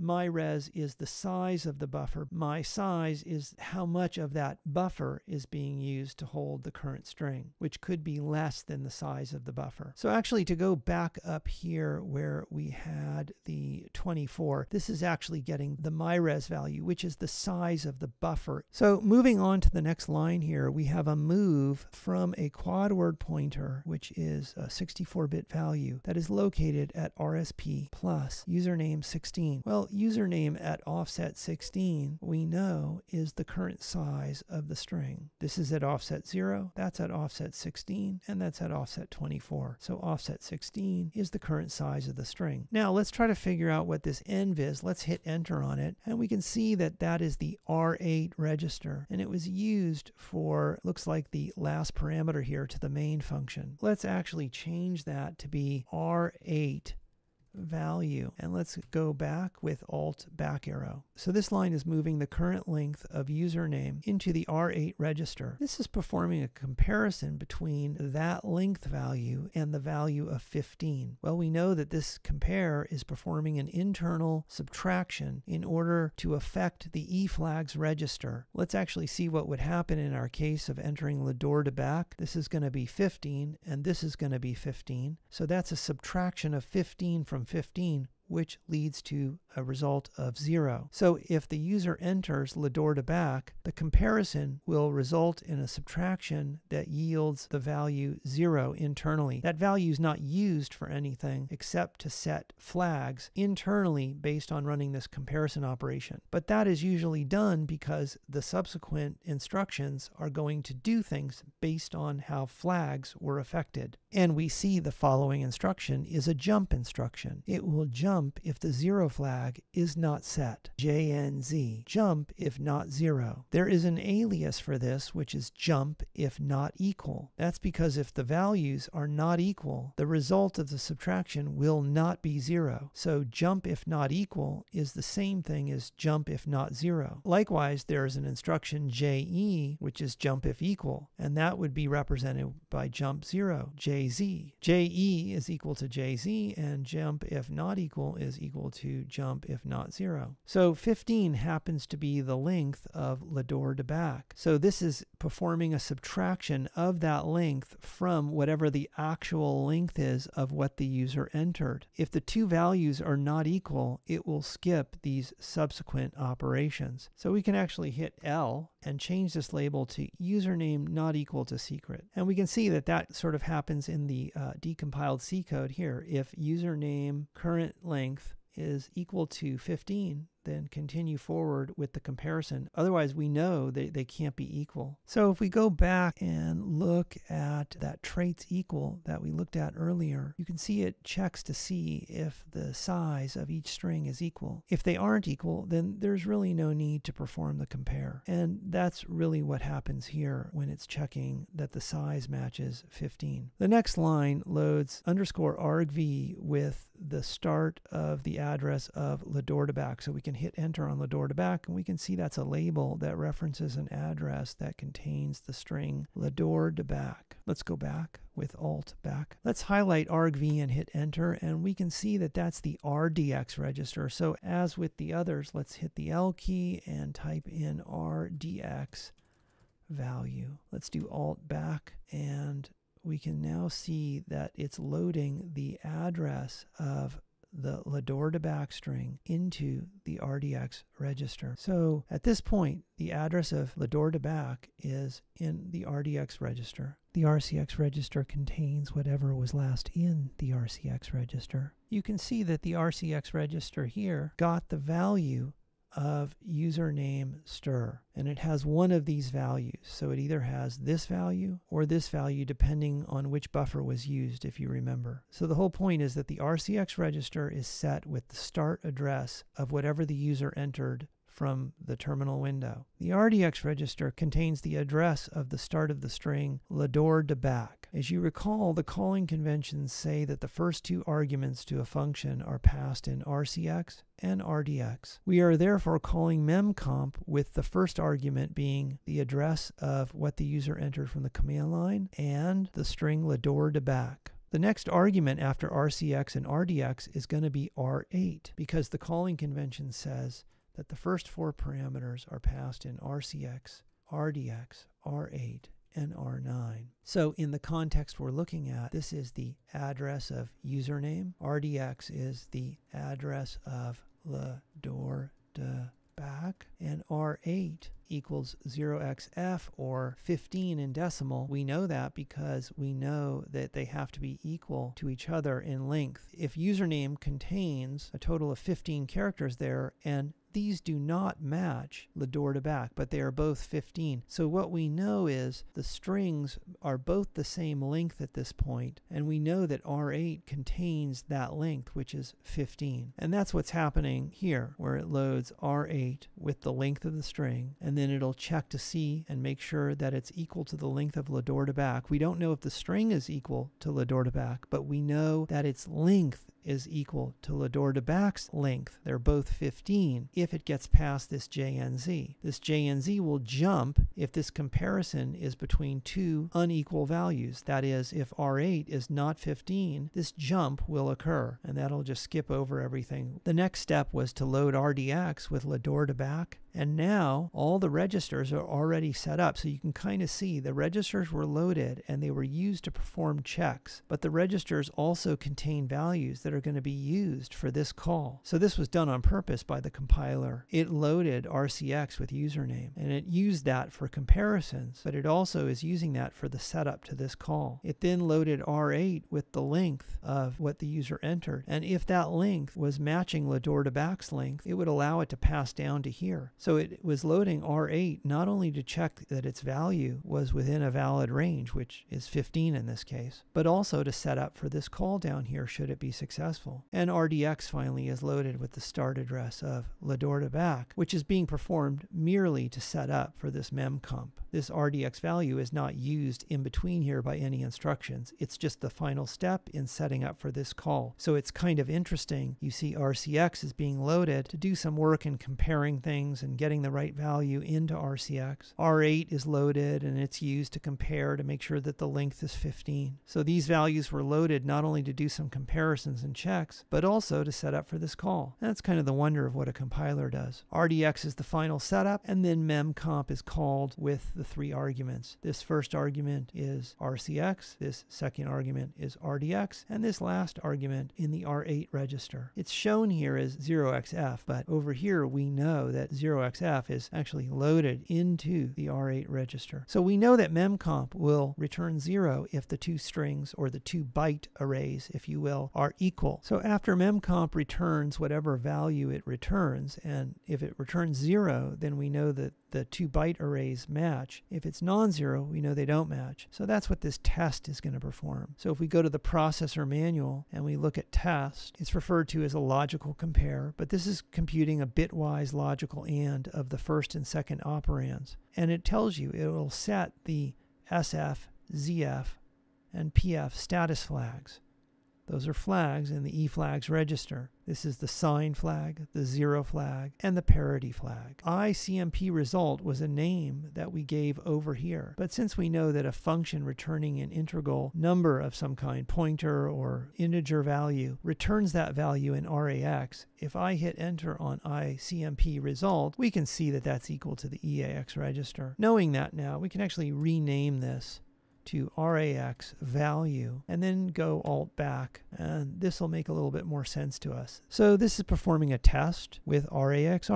So it's performing an AND of RAX to itself. Now if you AND a value with itself and it is anything but 0, then the 0 flag will not be set. But if this is 0 and this is 0, then this test operation will result in setting the 0 flag to 1. And as we know, if the 0 flag is set, then it will not jump on JNZ. If the 0 flag is not set, meaning if the return value from memcomp was anything but 0, this test will result in the 0 flag not being set, and JNZ will jump to this label, which is the same label, by the way, that was used up here. So we can see this comparison failed, so it jumped to username not equal to secret. And here it's saying that memcomp returned a non-zero value, so jump to the same username not equal to secret. So basically, if memcomp returns 0, it'll end up going into this area here. The first thing it will be saying is very good, and then it will go down here and say, please do tell me a secret, will you? And there will be similar things in here. As you can see, there's a lot of other opcodes being used, but after you learn some fundamentals, it'll become very easy to kind of learn how new codes that you haven't seen before work. So this will continue on down here, and it will be using some other instructions. We're not going to continue on. We're going to hold it right there. As you can see, though, you can get a lot accomplished, if not almost everything you need sometimes, by just using the excellent decompile output that Ghidra provides. However, jumping onto this side can sometimes be quite fruitful. So anyway, I think this is a good stopping point.